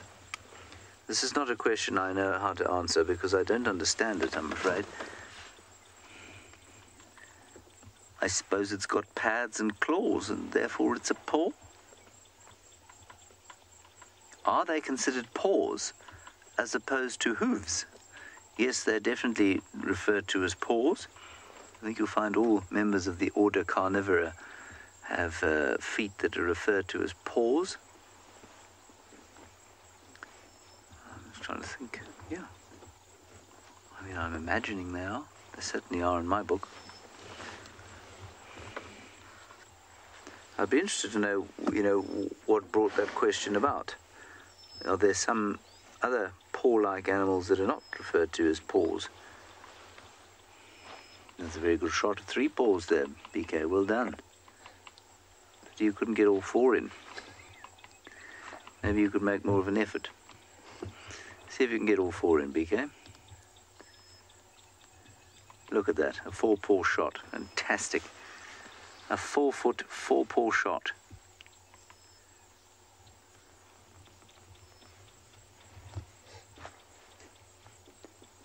If I haven't answered your question to your satisfaction, please let me know or clarify. Now, Chishala is definitely down at Chitwa now. She's got a Wasserbok. Let's go across to that now. Look at the spider. We are here at Chitwa now, and there are a lot of antelope around on the clearings near the dam. Got some waterbuck closest to us, some impala in the distance, and some wildebeest lying down as well.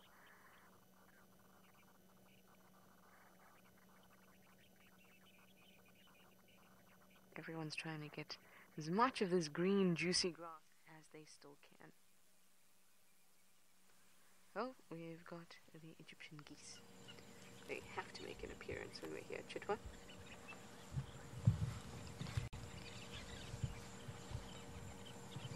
Aren't the sounds just lovely? You also see that we have our fish eagle friend across on the usual tree.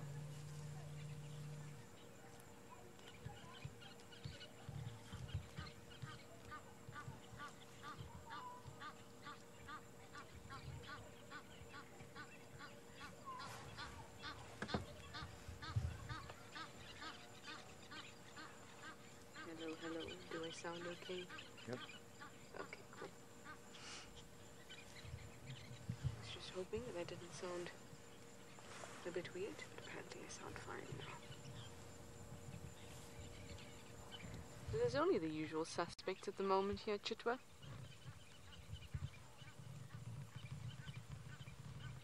I say only like it's a bad thing. It's wonderful to see everyone out and about. At least on this side. Maybe that means on the other side of Chitwa there are a little spottier friends out and about.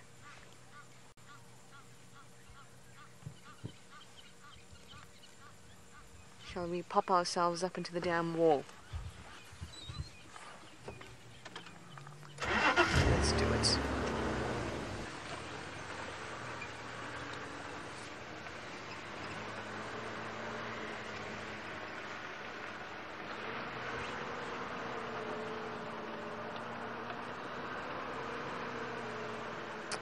Sunny Kim, I got a bit of your question. It was which antelope has the most aggressive, and I didn't get the rest of it.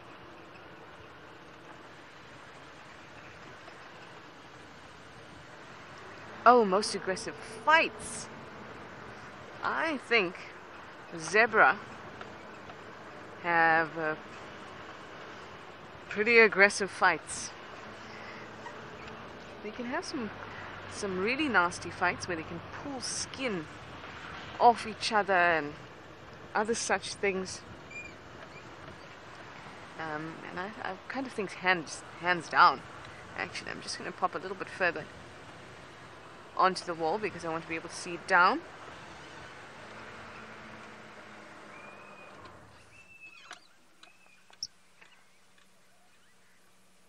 Some hippos in the water for us.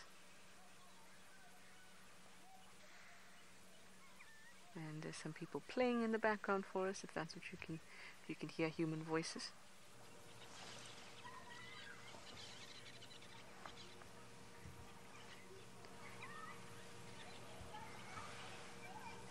Hello, people. Very nice. Oh, we have some. This is quite funny. They look like some Senegal lapwings on the front there that are staring off towards the sound of the children.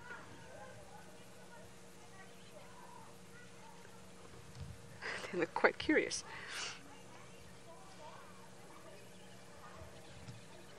What's going on there, guys?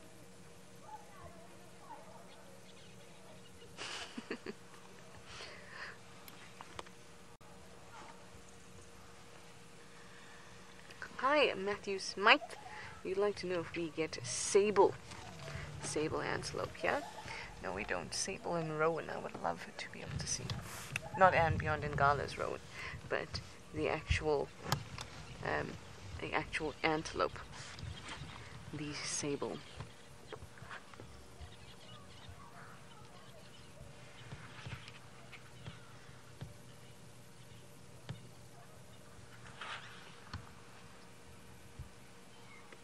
Quiet and peaceful out here at the dam today. I think we're going to turn around and go around the sounds of the people on the other side, otherwise we'll have to pass them here.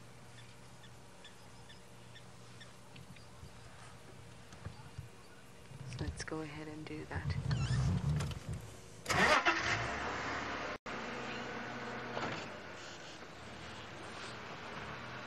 I like to always look down on that end because I've seen a leopard there once, and I had the dogs there twice actually. The other time was with you as well, Darby, when we were here.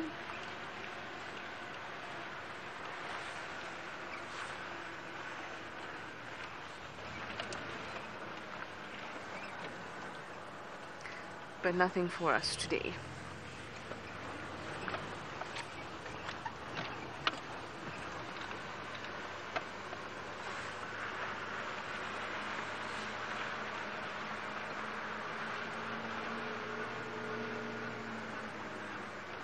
Let's see what cuties. Ooh, we have a little crepe turtle dove having a drink. Now I know you guys don't get enough attention.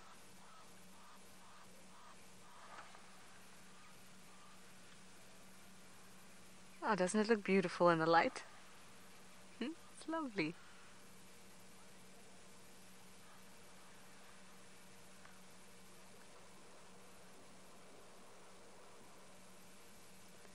Did you hear that? That was the splashing about of a hippo that I can't see though.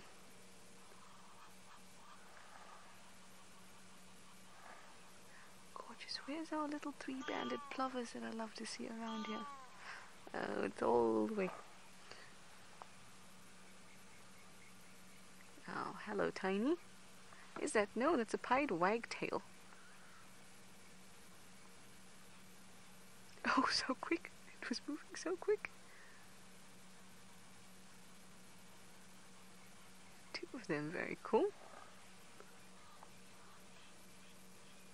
Don't you love the sounds?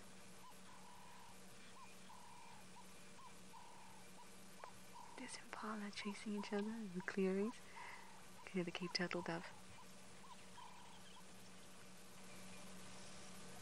And you could also hear the Egyptian geese. It smells a little funky here, I must say so.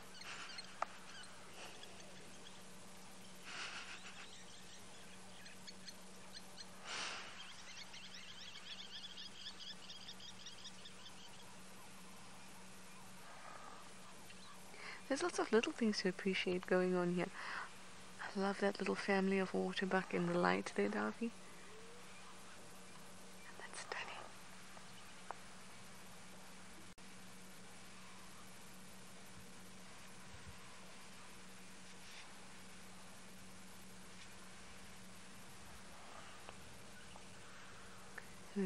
Very pretty. Let's keep on going. See what other beautiful scenes we can find. I think it makes sense, but it smells here a little bit like when plant matter has started to rot.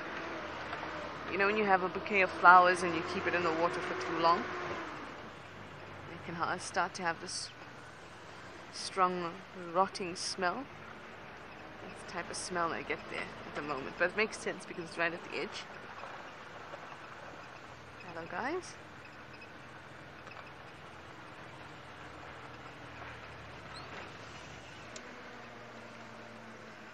We've already seen you, but you're looking very pretty. Very pretty indeed. Alright, let's swing around, because then we'll get a little closer on that side. Maybe we'll see some action with the impalas. I'm quite entertained by them recently.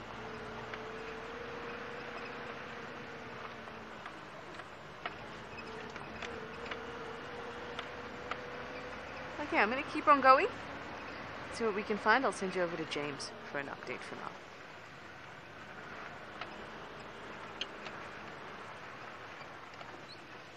We have got tracks of a leopardus that came down towards this waterhole, treehouse waterhole. But we've just spotted the tracks now, and I don't see them anymore.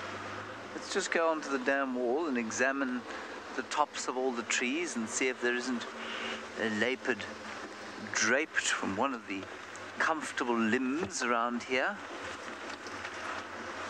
One would expect this to be Shidulu, the leopardess, which would be very exciting, very exciting.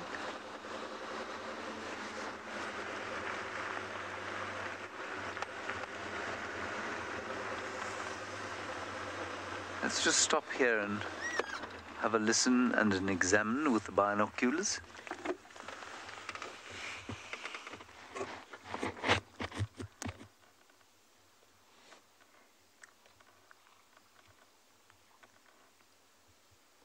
They look pretty fresh to me.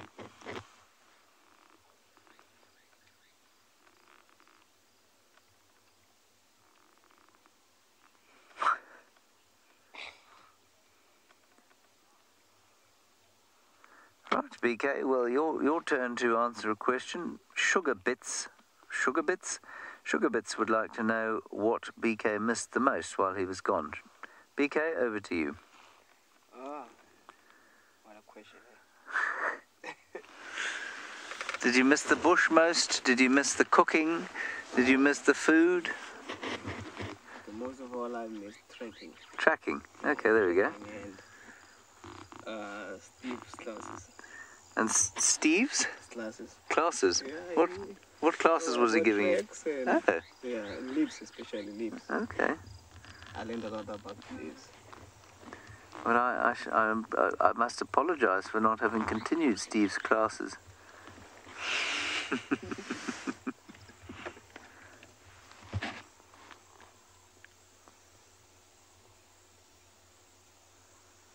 I don't see any leopards currently.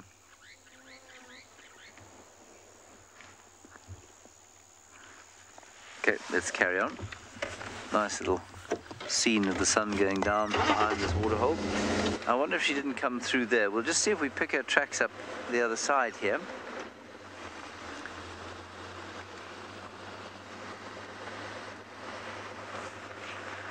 Gosh, it'd be nice to see her again.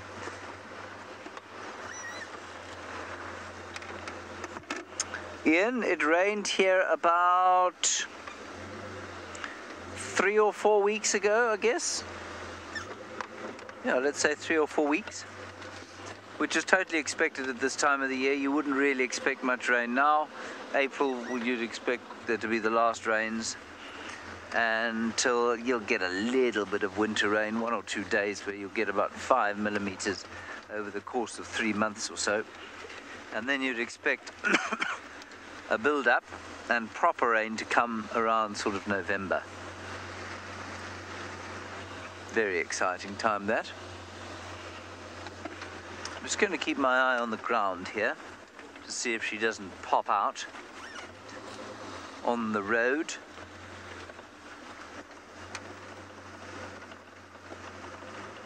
Alternatively, I'll go back to where I saw the last tracks.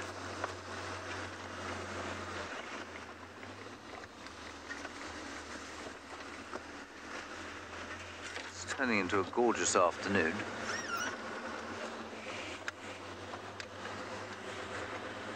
Well, not that it's... yeah, it started off a bit miserable, actually.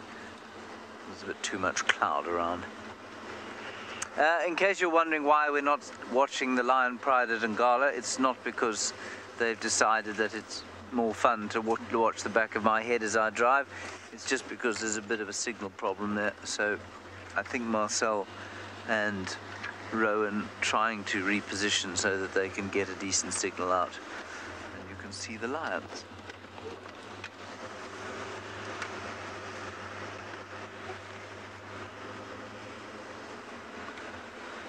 Currently not seeing anything very leopardish.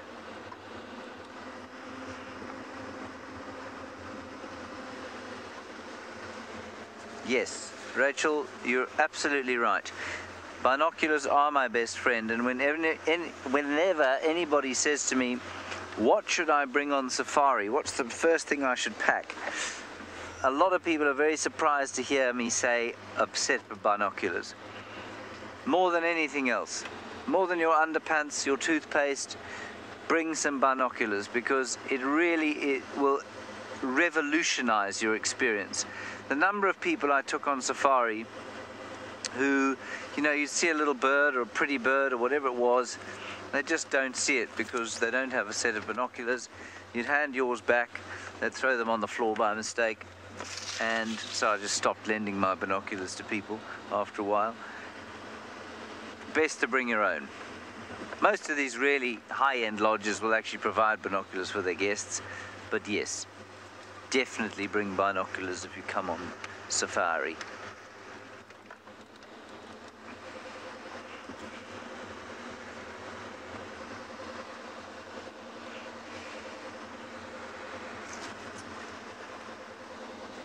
Alternatively, a massively long lens on your camera.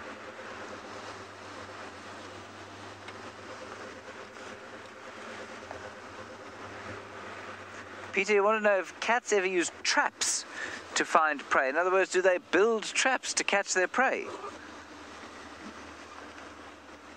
Oh, tracks. No, I don't think they use tracks to find their prey. I don't think that they look for tracks. I think that they use their noses to track. They definitely do track, but I think they use their noses. They're able to smell, like a tracking dog can smell where their prey has gone. And so that's what I think they use. I don't think that they use the actual footprints.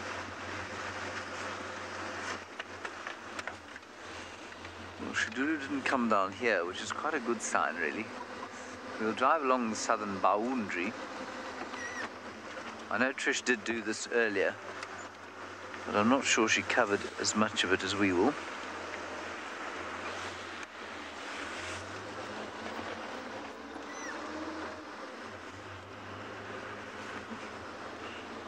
Right, let's go over to Trish. Now, we still don't have Ngala, and I'll look for some leopard tracks on the road here.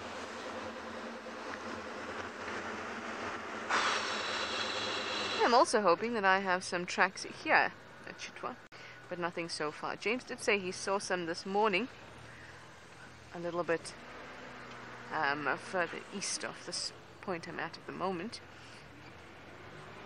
So we'll go check those out.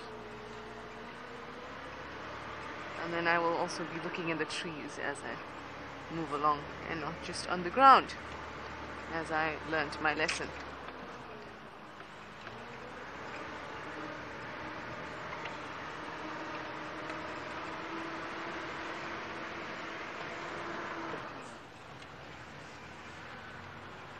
I'm almost feeling the temptation to, after we go around Chitwa.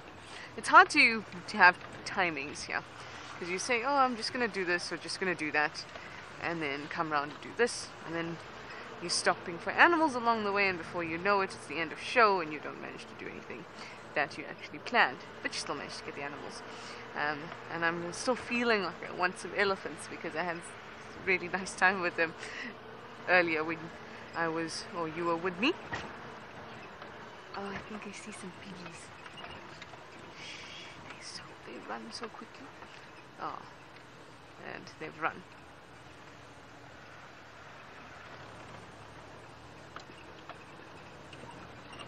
Kiara, you're 16 years old. You'd like to know if animals ever get concussed. Concussed. Well, there's no reason why they shouldn't. Just watching this male come through here. If they sustain an injury, a head injury, there's no reason why they wouldn't get concussed. Oh, does this animal have an eye injury?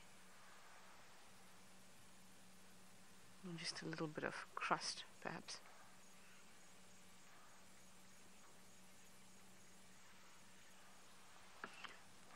Can you see some whiteness? Let's have a good look as it comes through. Hey, look here, no pun intended.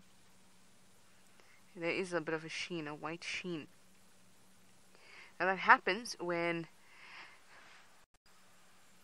an eye is injured and the space or the chamber that is between the actual eyeball and the cornea loses a lot of circulation. Well, not really circulation, but in terms of blood, but circulation in terms of important chemicals, and it can cause that cloudiness. So it's very possible that that animal is blind in that eye.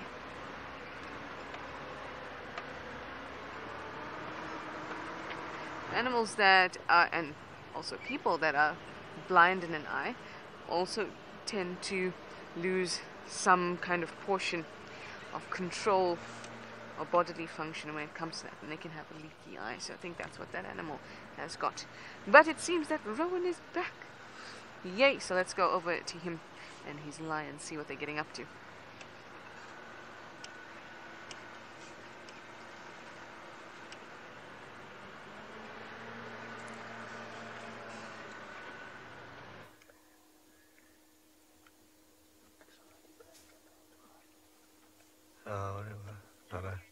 Ek sal met hom praat. Yeah, sorry, we had again, signal issues every now and then. But anyway, there's been a lot of grooming, yawning, tail wagging, a bit of growling, some walking around, but it seems that the pride is nearly getting ready to move. One of the youngsters has moved off a little bit to the east, and actually everyone's watching him now. Should I say her?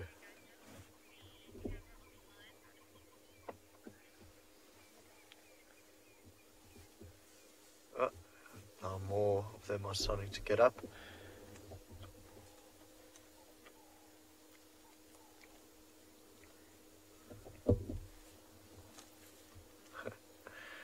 It is a very slow process, waking up for lions. Unless, if a herd of elephants had to move in here, it would be a whole different story. Otherwise, they all have to allo-groom, lick each other, re-establish those social bonds, and then they only start moving a little bit later. Though I must say it's cooling down quite nicely, so I don't think they are going to wait too long until they get on the move again. You can see the young male, he's got his head up, he's looking good. He's still not putting any pressure on his leg.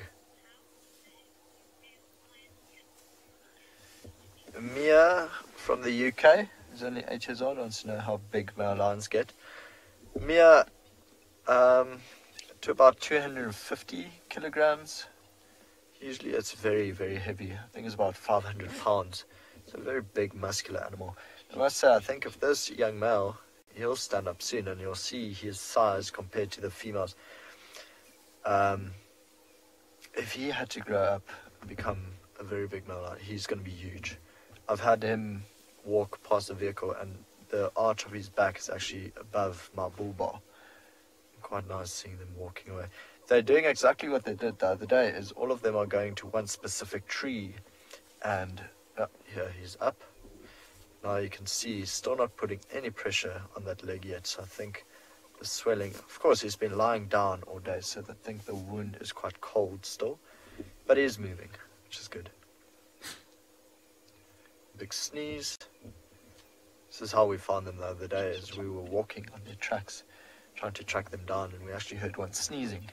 Of course, Sean and I ran back to the vehicle, drove in, and then there they were.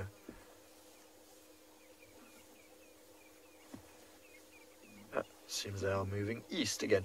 It's been quite funny, they've been spending a lot of time in the eastern part of the reserve, which is really not in the center of their territory. Used to be the center of Ngala and beyond Ngala, we thought, but now in the east, I think it's because there are so many wildebeest and zebras that they are spending a lot of time in that area. See how big he is compared to the youngster next to him. Bless you. He's thin. Yeah, he's quite thin on the hip bones. Time for a meal. Well, he's not been with them for quite a long time now. Before that, they were off the eastern boundary, so we don't actually know if he was with them there. But I'm pretty sure if they hunt anything tonight, that he'll definitely eat from that as well. Of course, the females aren't going to be too happy to share with him, but they will in the end. So where they're walking now, we might lose signal again for a little while, but we'll try catch up with them on the other side. It's quite thick vegetation there, but I'm sure because they're walking quite steadily in an easterly direction, we should be able to keep up.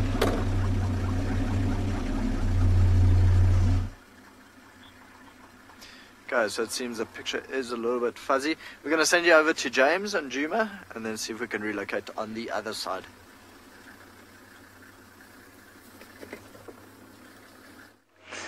I'm afraid, yeah, they're definitely in a bit of a dodgy area there. We've come back to the dam here. We've done a kind of full circle around. I was hoping to do a little walk around and see if I could find where the leopard went. Well, there are her tracks there. I'm not sure if you'll be able to see these, but maybe she came down to this tree and marked upon it. And you see here, PK? Was that too close?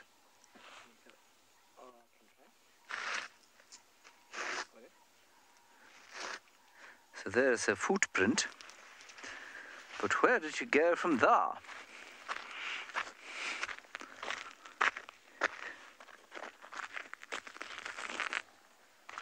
Possibly across the dam wall. But maybe, quite possibly, she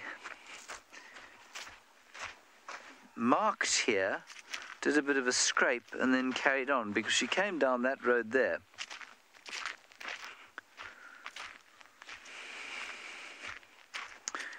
But I don't see her feet here, nor do I see them here. So maybe she marked and turned around and went back out that way, or went to lie in the bush just the other side of the waterhole, which is a popular spot for leopards to lie. We'll drive down here and then circle back around towards the waterhole, because now is the kind of time you'd expect the cats to start get moving. The cats to start get moving. It doesn't sound right, does it? Now is the time you'd expect the cats to start moving. There we are.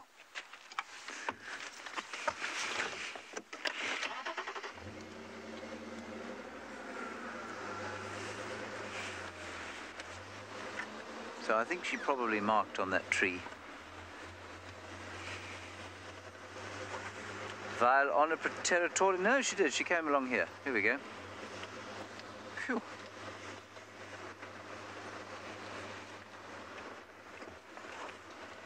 We do a lot of leopard tracking, don't we? We do a lot of... Oh, there's a leopard track. And well, doesn't always result in a leopard, does it?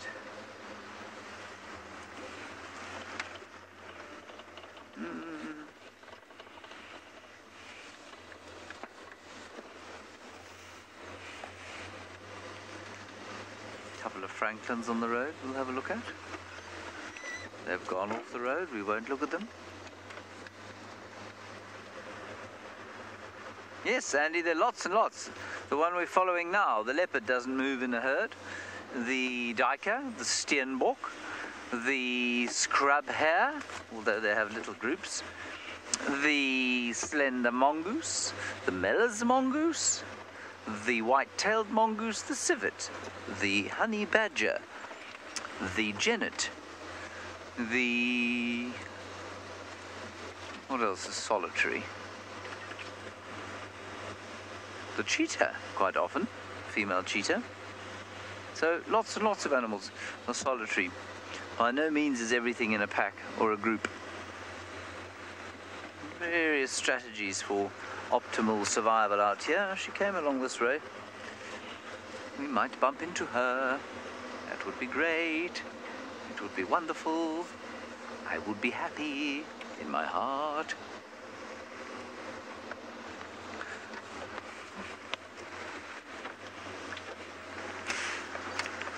Natalie's saying she has high hopes for me this week because we've bumped into lots of leopards. Well, that is true. We have been very lucky. I do not see her further footprints over here, but we shall carry on here.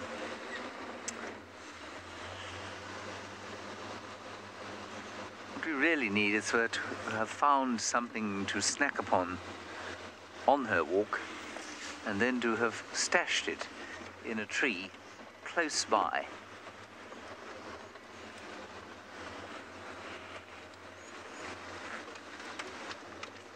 We're going to go to Trish now. She is, I don't know what she's doing actually. I imagine she's probably heading slowly back towards Djuma.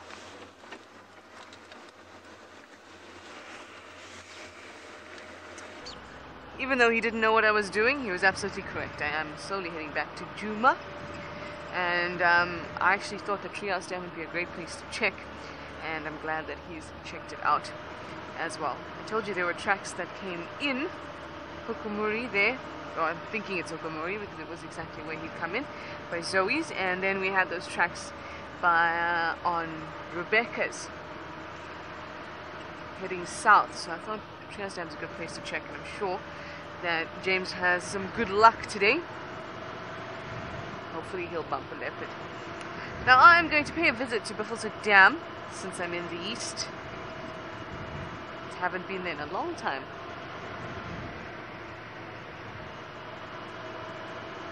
Who knows what I'll bump there.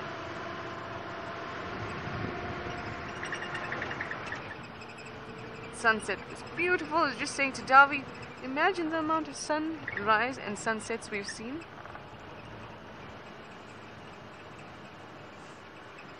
Davi, Anushka would like to know what you like most about the bush, Davi.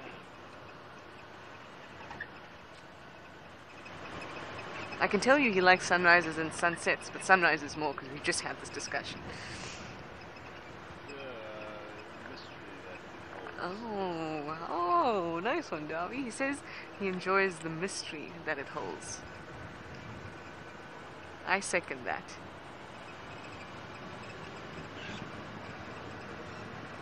Those are some beautiful clouds out there, Davi.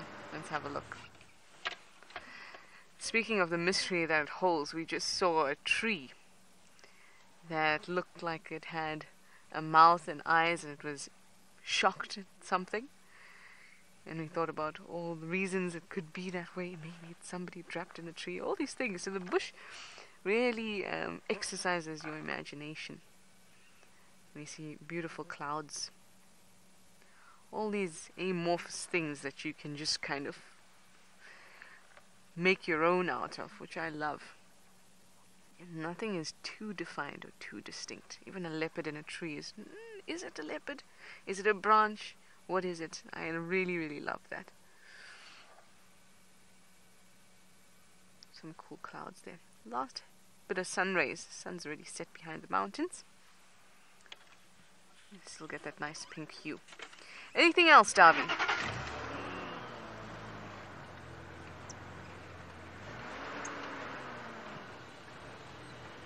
What about your friends? Think about that. And he doesn't respond, everyone. Okay,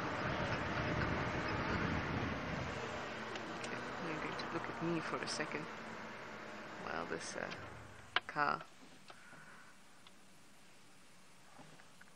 I don't know which way they want to turn, but they're moving so quickly. Not this way. Okay. There we go. I got a wave from the cage of men in the back. Lucky us, darling.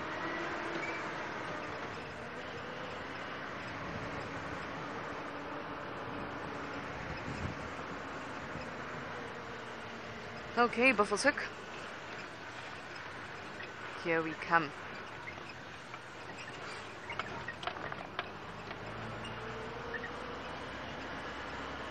I hope you're all preparing for Mother's Day tomorrow. I haven't spent a Mother's Day with my mother in years, I think. Not by choice, though. We live in different countries. But tomorrow we shall all say Happy Mother's Day to our mummies.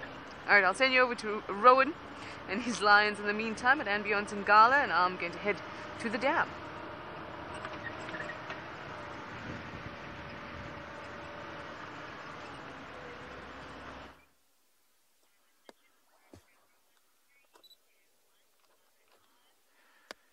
So I thought they were walking east, and then it turned out they were going more south. So of course, luckily we did manage to find them again, and then they popped out on the road. You'll just see more and more of them coming out. So the little white lioness leading, and then her brother right next to her. How beautiful is that? Just more lions coming and coming and coming. And to the right, I think the two females in front now are the oldest. No, sorry. The one on the right is the white dot female, the lead lioness, and then her sister is now next to her, on her right. And then there comes the young male, also limping along, but keeping up quite well. Still not putting any pressure on the leg, but he's able to run. I mean, you can see he's able to run on 3 legs. Ah, there they go. They're going to come right past the vehicle. I'm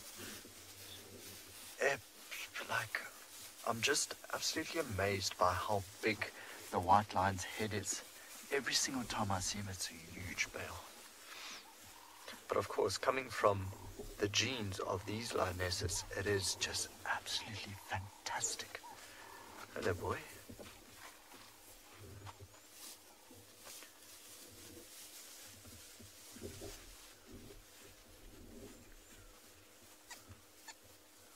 This is that moment where every guest on your car stops breathing.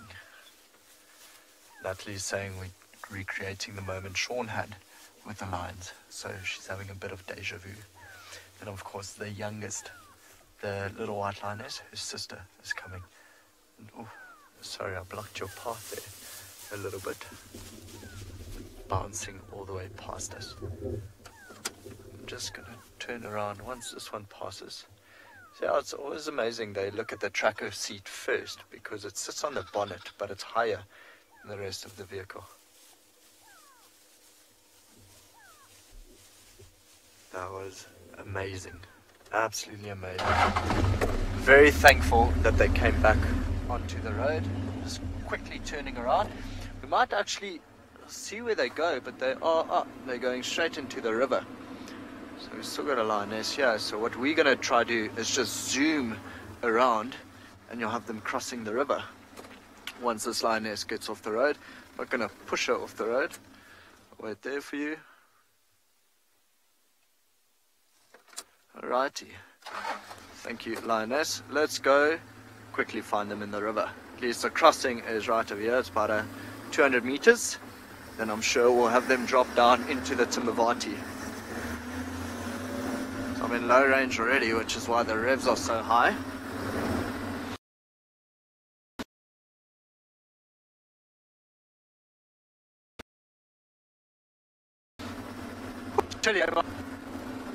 Excited to have all this, and of course here we are, some helmets in file.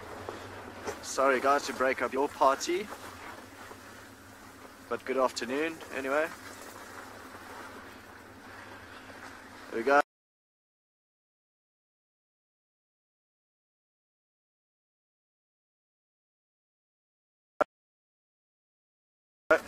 Don't turn around.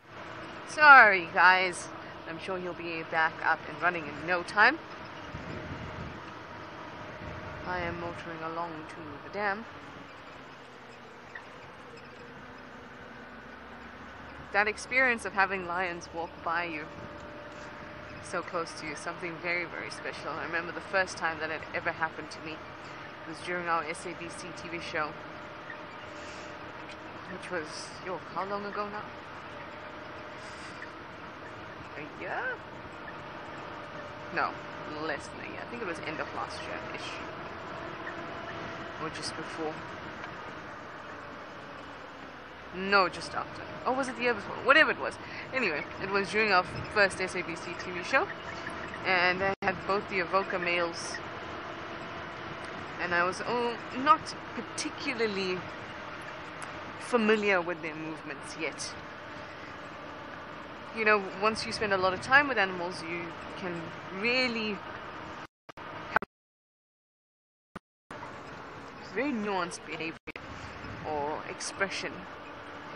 So you feel comfortable and know exactly when you can't feel comfortable. And when those two boys walked actually alongside me here, I was, I think, actually nervous. And they were perfect. And since then, I think I'd be fine, given my experience, for them to walk by me. It's very special. Very special. They look at you, which is interesting. I think it's interesting because for me that says that they can tell that there are eyes in the vehicle. A lot of the time, and the explanation that we get and we give about why animals don't attack us on the vehicles is because they don't realize that we're a separate thing on the vehicles. And the way that they walk past you and they look at you tells me that sometimes they look at you and your cameraman, so they see two pairs of eyes. But whether they can make the distinction between bodies, that's what I think that they can't do. So it just looks like one big thing with maybe 4 eyes. I don't know. Natalie, I got a question about how do you become a game ranger, but I didn't get your name.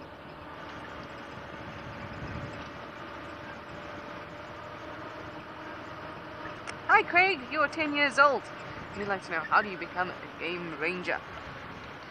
Well, you've got to take a course called a FAGASA course, Field Guide Association of South Africa. And you do different levels.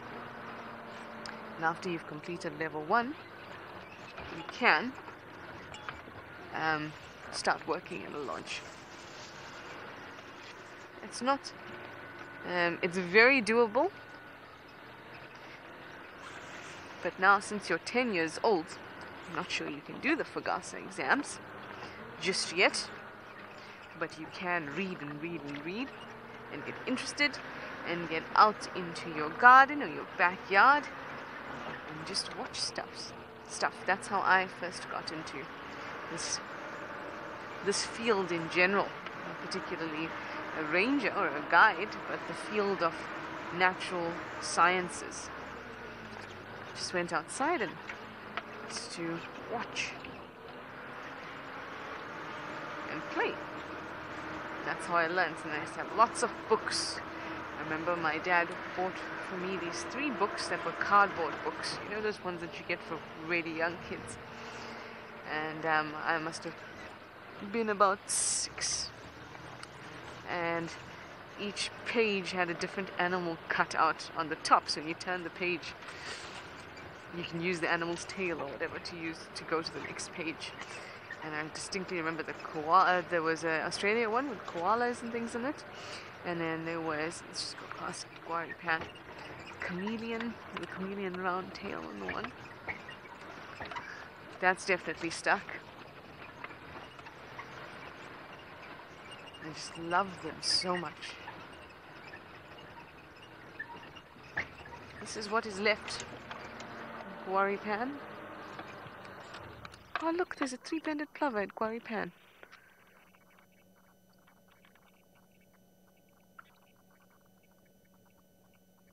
It's a late night bird today. Your feet are getting muddy.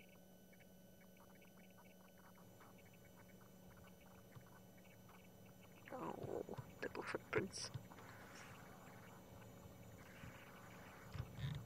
Looking for little invertebrates buried in that mud.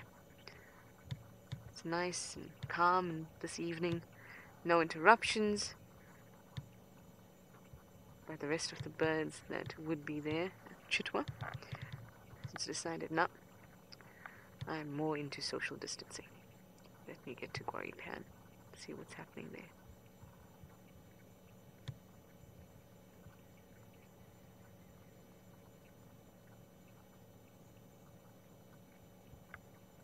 It also gives me an opportunity to listen to any alarm calls.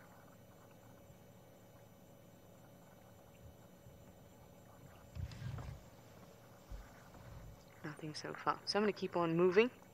Let this plover enjoy the evening, and I'll send you back over to James to get a bit of an update.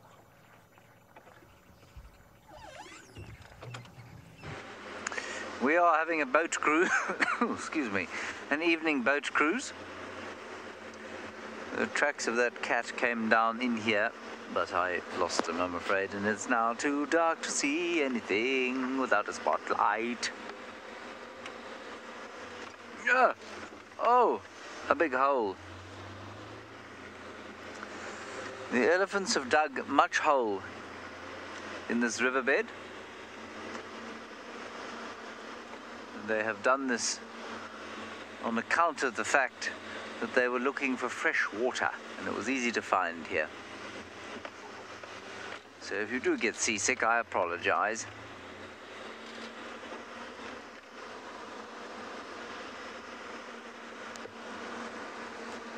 I think we'll just drive up here and then kind of circle back towards the clearings outside camp, which has had quite a lot of activity around them in the last few days.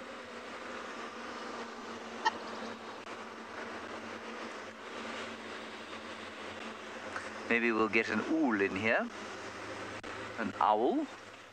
We've had Verreaux's eagle's owls, we've had spotted eagle owls, we've had barn owls, we've had white-faced owls in here, barred owls in here. We've almost certainly had a pearl spotted owl as well.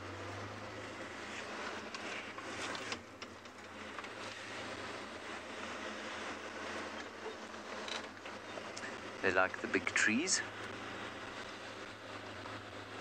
And then just in here, was it in there? Yeah, it was in there. Tundi kept her cubs very briefly. The last litter, the litter she lost, she kept in there for about a night. It's right in there. Nothing in there now.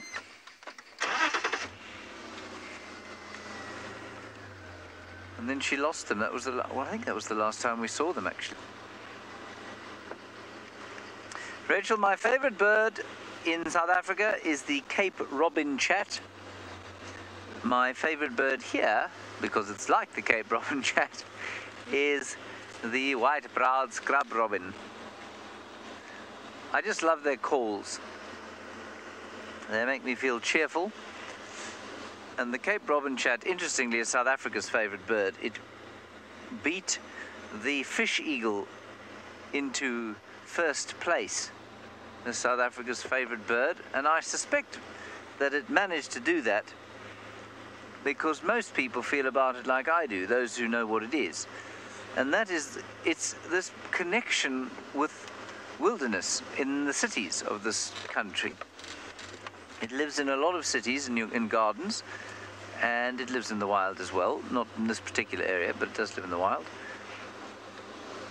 And it's just got the most beautiful song that is, I found so cheerful and cheering when I lived in Johannesburg.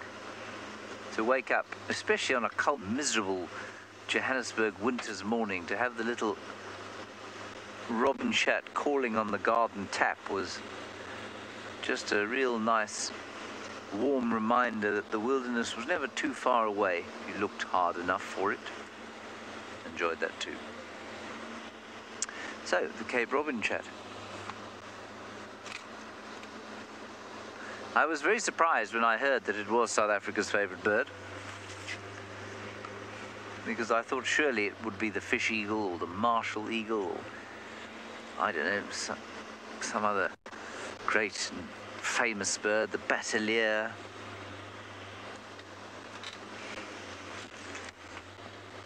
Our national bird is the blue crane. Maybe that would be it. Signal is not going so well here. Let's get back to Dutch.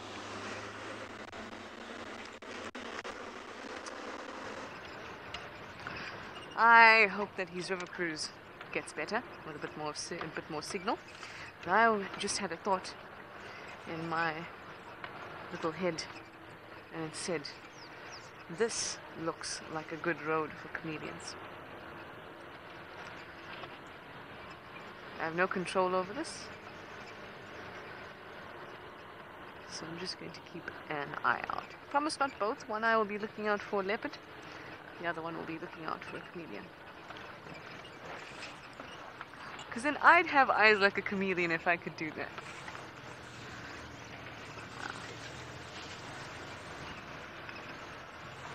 I hope you all found that very funny. I did.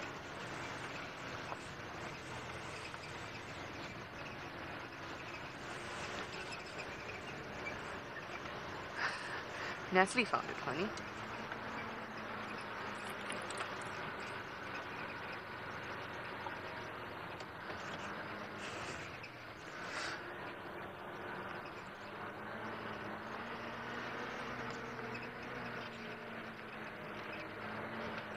Things are quiet. I must even say that the impala rams have been pretty quiet this afternoon. Even.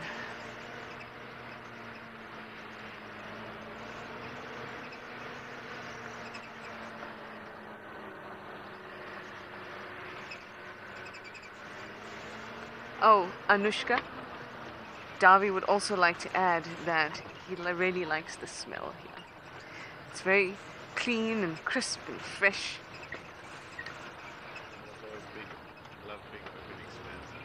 And he loves big open expanses, which this place has until you see the lights of Shlivukani in the background.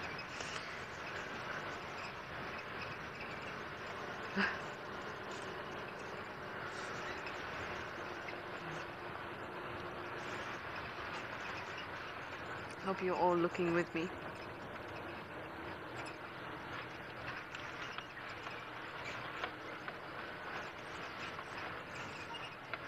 Now, usually I would say, it's getting too cold for chameleons now. They won't be out and about. And generally speaking, that is what we would believe. Because in books and things like that, it says that, especially in the winter, I mean, it's not people winter yet, but in the winter, they will find a little crevice. Anushka says thank you. They'll find a little crevice to get into. But remember when we had Nonoka, our beloved chameleon friend, whose tree got eaten by an elephant one sad day? We had her through the winter. You'd see her almost every day. So I definitely don't give up on looking for chameleons just because it is a little cooler.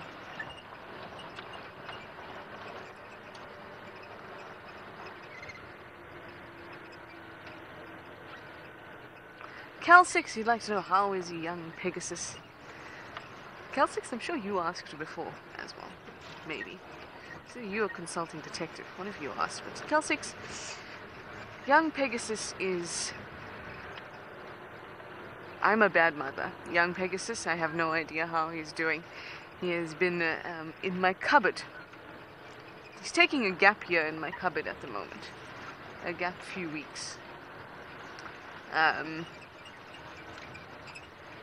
I will be going on leave from the 15th.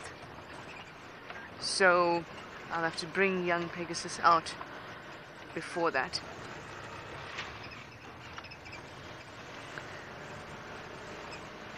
I'll say, young Pegasus, Uncle Kelsix inquired about you.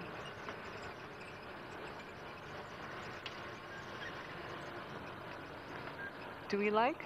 Snakes. Snakes! Does Darby and I like snakes? Or do Darby and I like snakes? Rachel asks. You like snakes, Darby? I do. I like them too. I think that they're really pretty, really strange, extraordinary organisms. No legs. That gets me every time. No legs. The way they move, the fact that they can move with such grace, shall I say.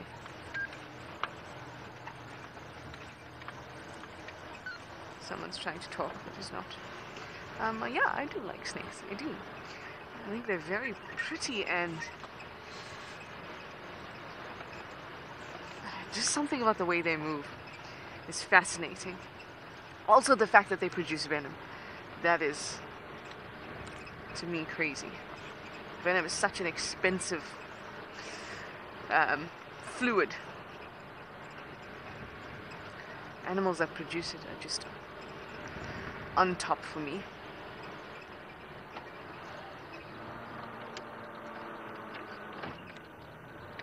What did I see?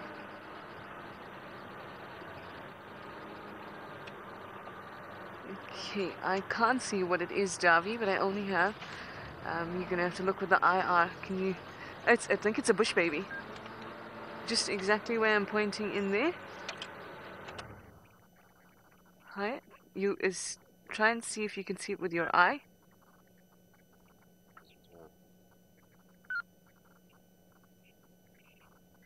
It's on that exact tree there. Somewhere around. I don't know if you'll be able to try with the infrared. Oh.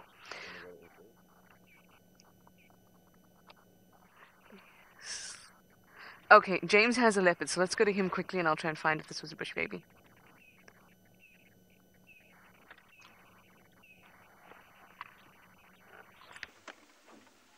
Look, it's a leopard. It's a male, and I think it's Mulwati. And I think it's Mulwati because he's nervous. But I could be wrong. He was on the road, and then he went off the road.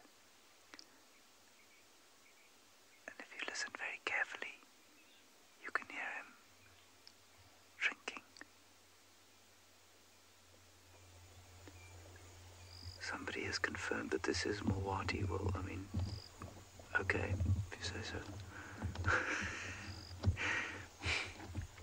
Maybe Louise saw his face in the preview screen. I think it's him, though. Very special. Hey, 2 Mulwati sightings in 1 week. This guy is really expanding his range. And I think we can be relatively confident that this cat is the father of Tundi's babies.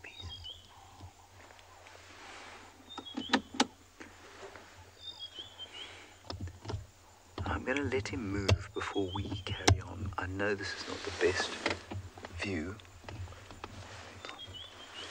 We're in infrared. But just look at the way he's looking at us. Look at his body language.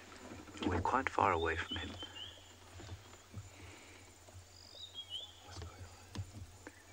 What's that? Oh, he's eaten something big. Is that Mulwati?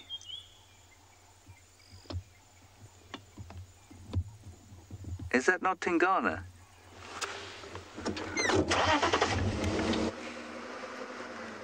Doesn't look like Tingana either. Remember, I am terrible at this, so I am not to be taken too seriously. He's gone off in here.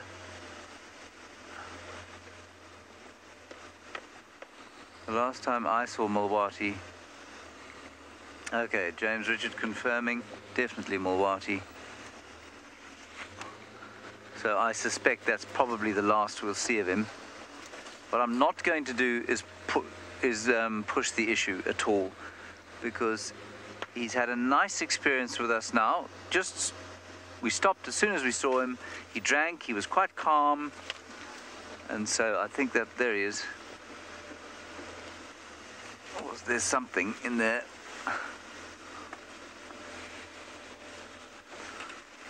So I'm not going to hit any stumps and go after him. I just saw some eyes down there. We'll have one quick look, and as long as there are no bushes that we're going to have to mow over, because that will be unreasonable of us.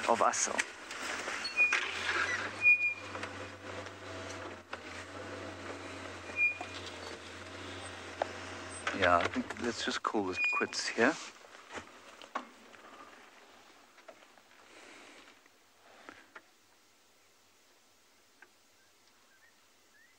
What's going on up ahead?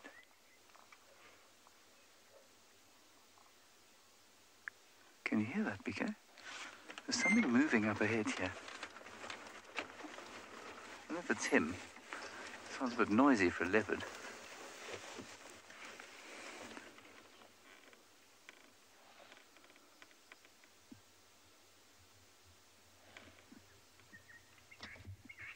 Shut up, bird.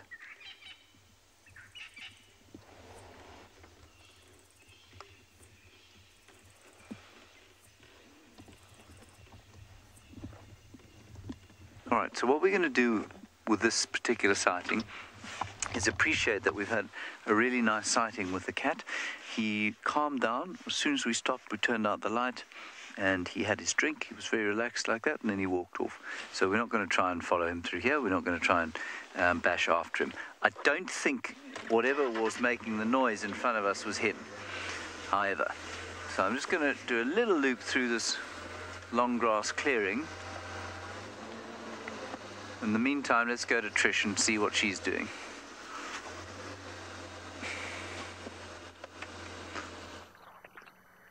I have a friend for you, everyone. This is not the bush baby we saw earlier. I haven't seen one in ages. So we saw that bush baby that we had to send you to James for to see more Wati, which was awesome, by the way. And then we just managed to find that bush baby, and then we lost it because it jumped out. They're incredible jumpers. Look at those massive eyes.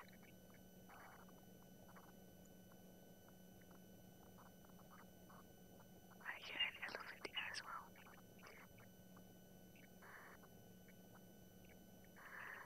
Oh, and there it goes, onto the ground. That was so fortunate. Because we left that bush baby because it jumped away, and then we found you, and you were just in time. Now I hear an elephant.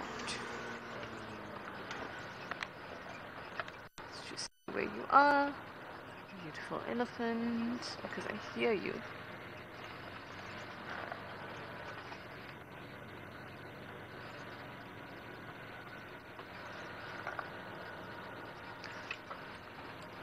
Elephants in the darkness can be a little bit dicey, especially if you don't notice them. Then you maybe very quickly drive past or something like that. It's not ideal. But there's a bit of a drainage there. I think he was probably in there.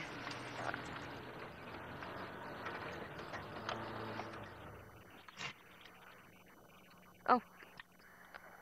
Got you. Now where's the rest of your family? It's in there. Straight in there.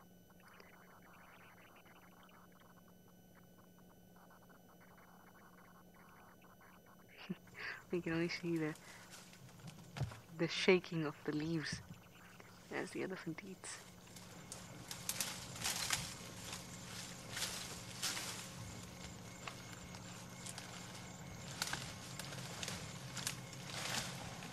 It's hiding.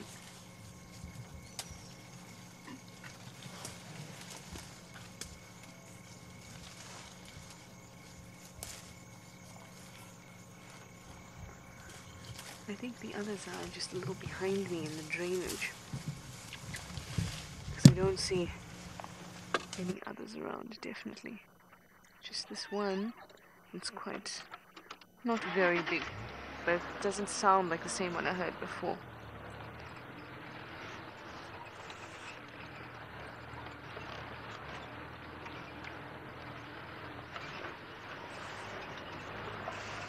Ooh, it smells nice here. We're at the dam. It almost smells like boiled beetroot. Very earthy smell.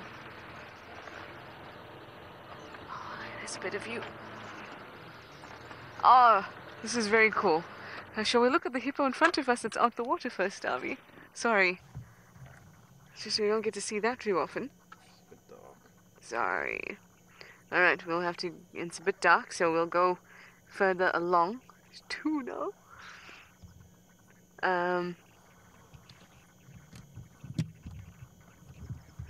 Okay. Alright, quick look at the elephants, and then we'll move forward and we'll have a look at the hippo. I'm just going to be a little bit careful as I do that. I don't want to be distracted by looking at the elephants as well. And they've decided they want to move off in that time. Oh well, I'll let you hear them.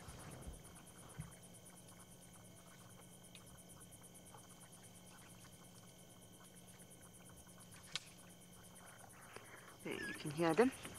Now let's go see these hippos and approach them carefully. I was about to say I haven't been to the dam at night, and it's at Buffelshoek Dam at night, at least not very often. And there's quite a nice feeling about it. Let me just put these off.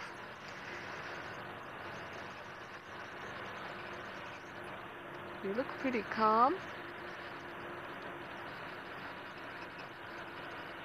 Yep, alright, I've got them. A little bit closer, how's that, Darby?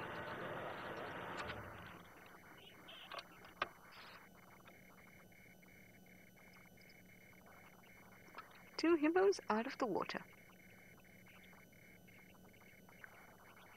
Going along for their nighttime feed.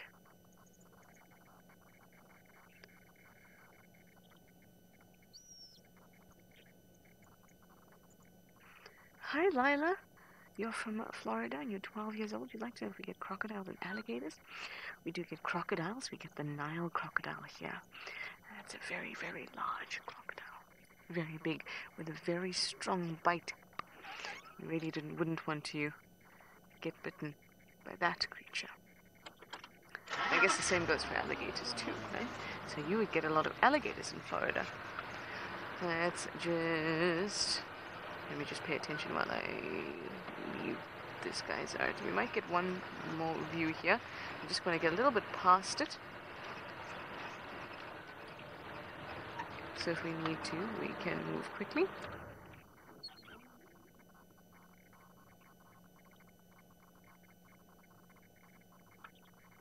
Now, those are one of the butts of the bush you don't get to see as often.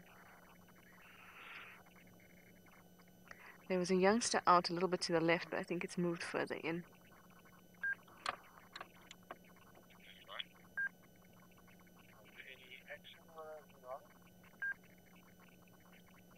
Cool.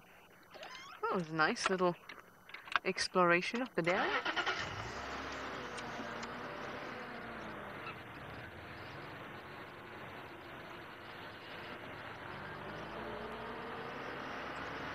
We took this road and we got to see bush babies, elephants and hippos.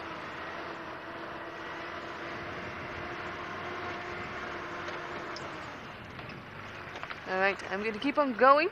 Obviously heading in the direction of home now, and I'll send you over to James for a bit of an update.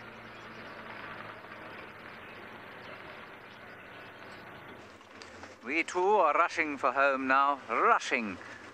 Not rushing. We're just going home. We have a few minutes left on what has been a thoroughly satisfying afternoon. It feels quite quiet, but I suppose that's because we sat for a long time.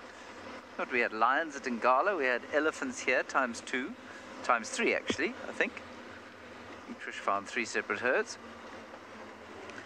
And then we had the hyena cubs, and we had a bonus leopard at the end. Marvellous, marvellous. And now I shall make my way home to the smell of the potato bush.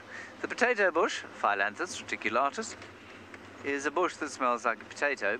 It's quite difficult to find, but it only smells when the night is cool, and so you normally smell it in winter. And for me, it's massively reminiscent of my first year at Ngala, and all my time actually in the Lowveld. I remember it so distinctly from those first few months of taking game drives. There was also a huge one that lived outside the room where I lived at Londolozi, and so the smell is full of happy memories.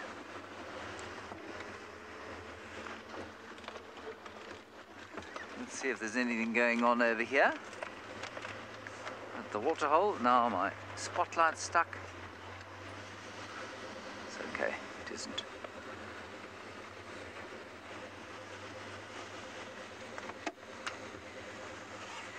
It's amazing, you cannot see anything with the spotlight over the water. Let's stop and have a listen.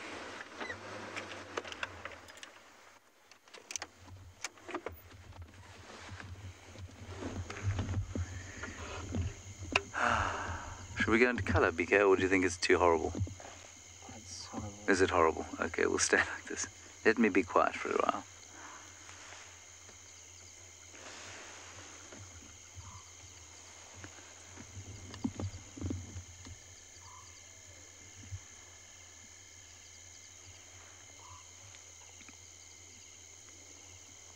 You can hear crickets.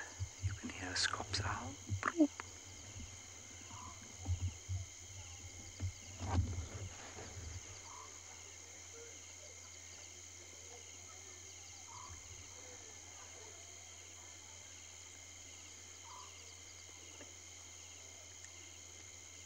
I'm going to say good night to you now, everybody, so that you can have a last few minutes of listening to this. And if you do enjoy the sounds, you can always go to the dam cam where you'll hear the night.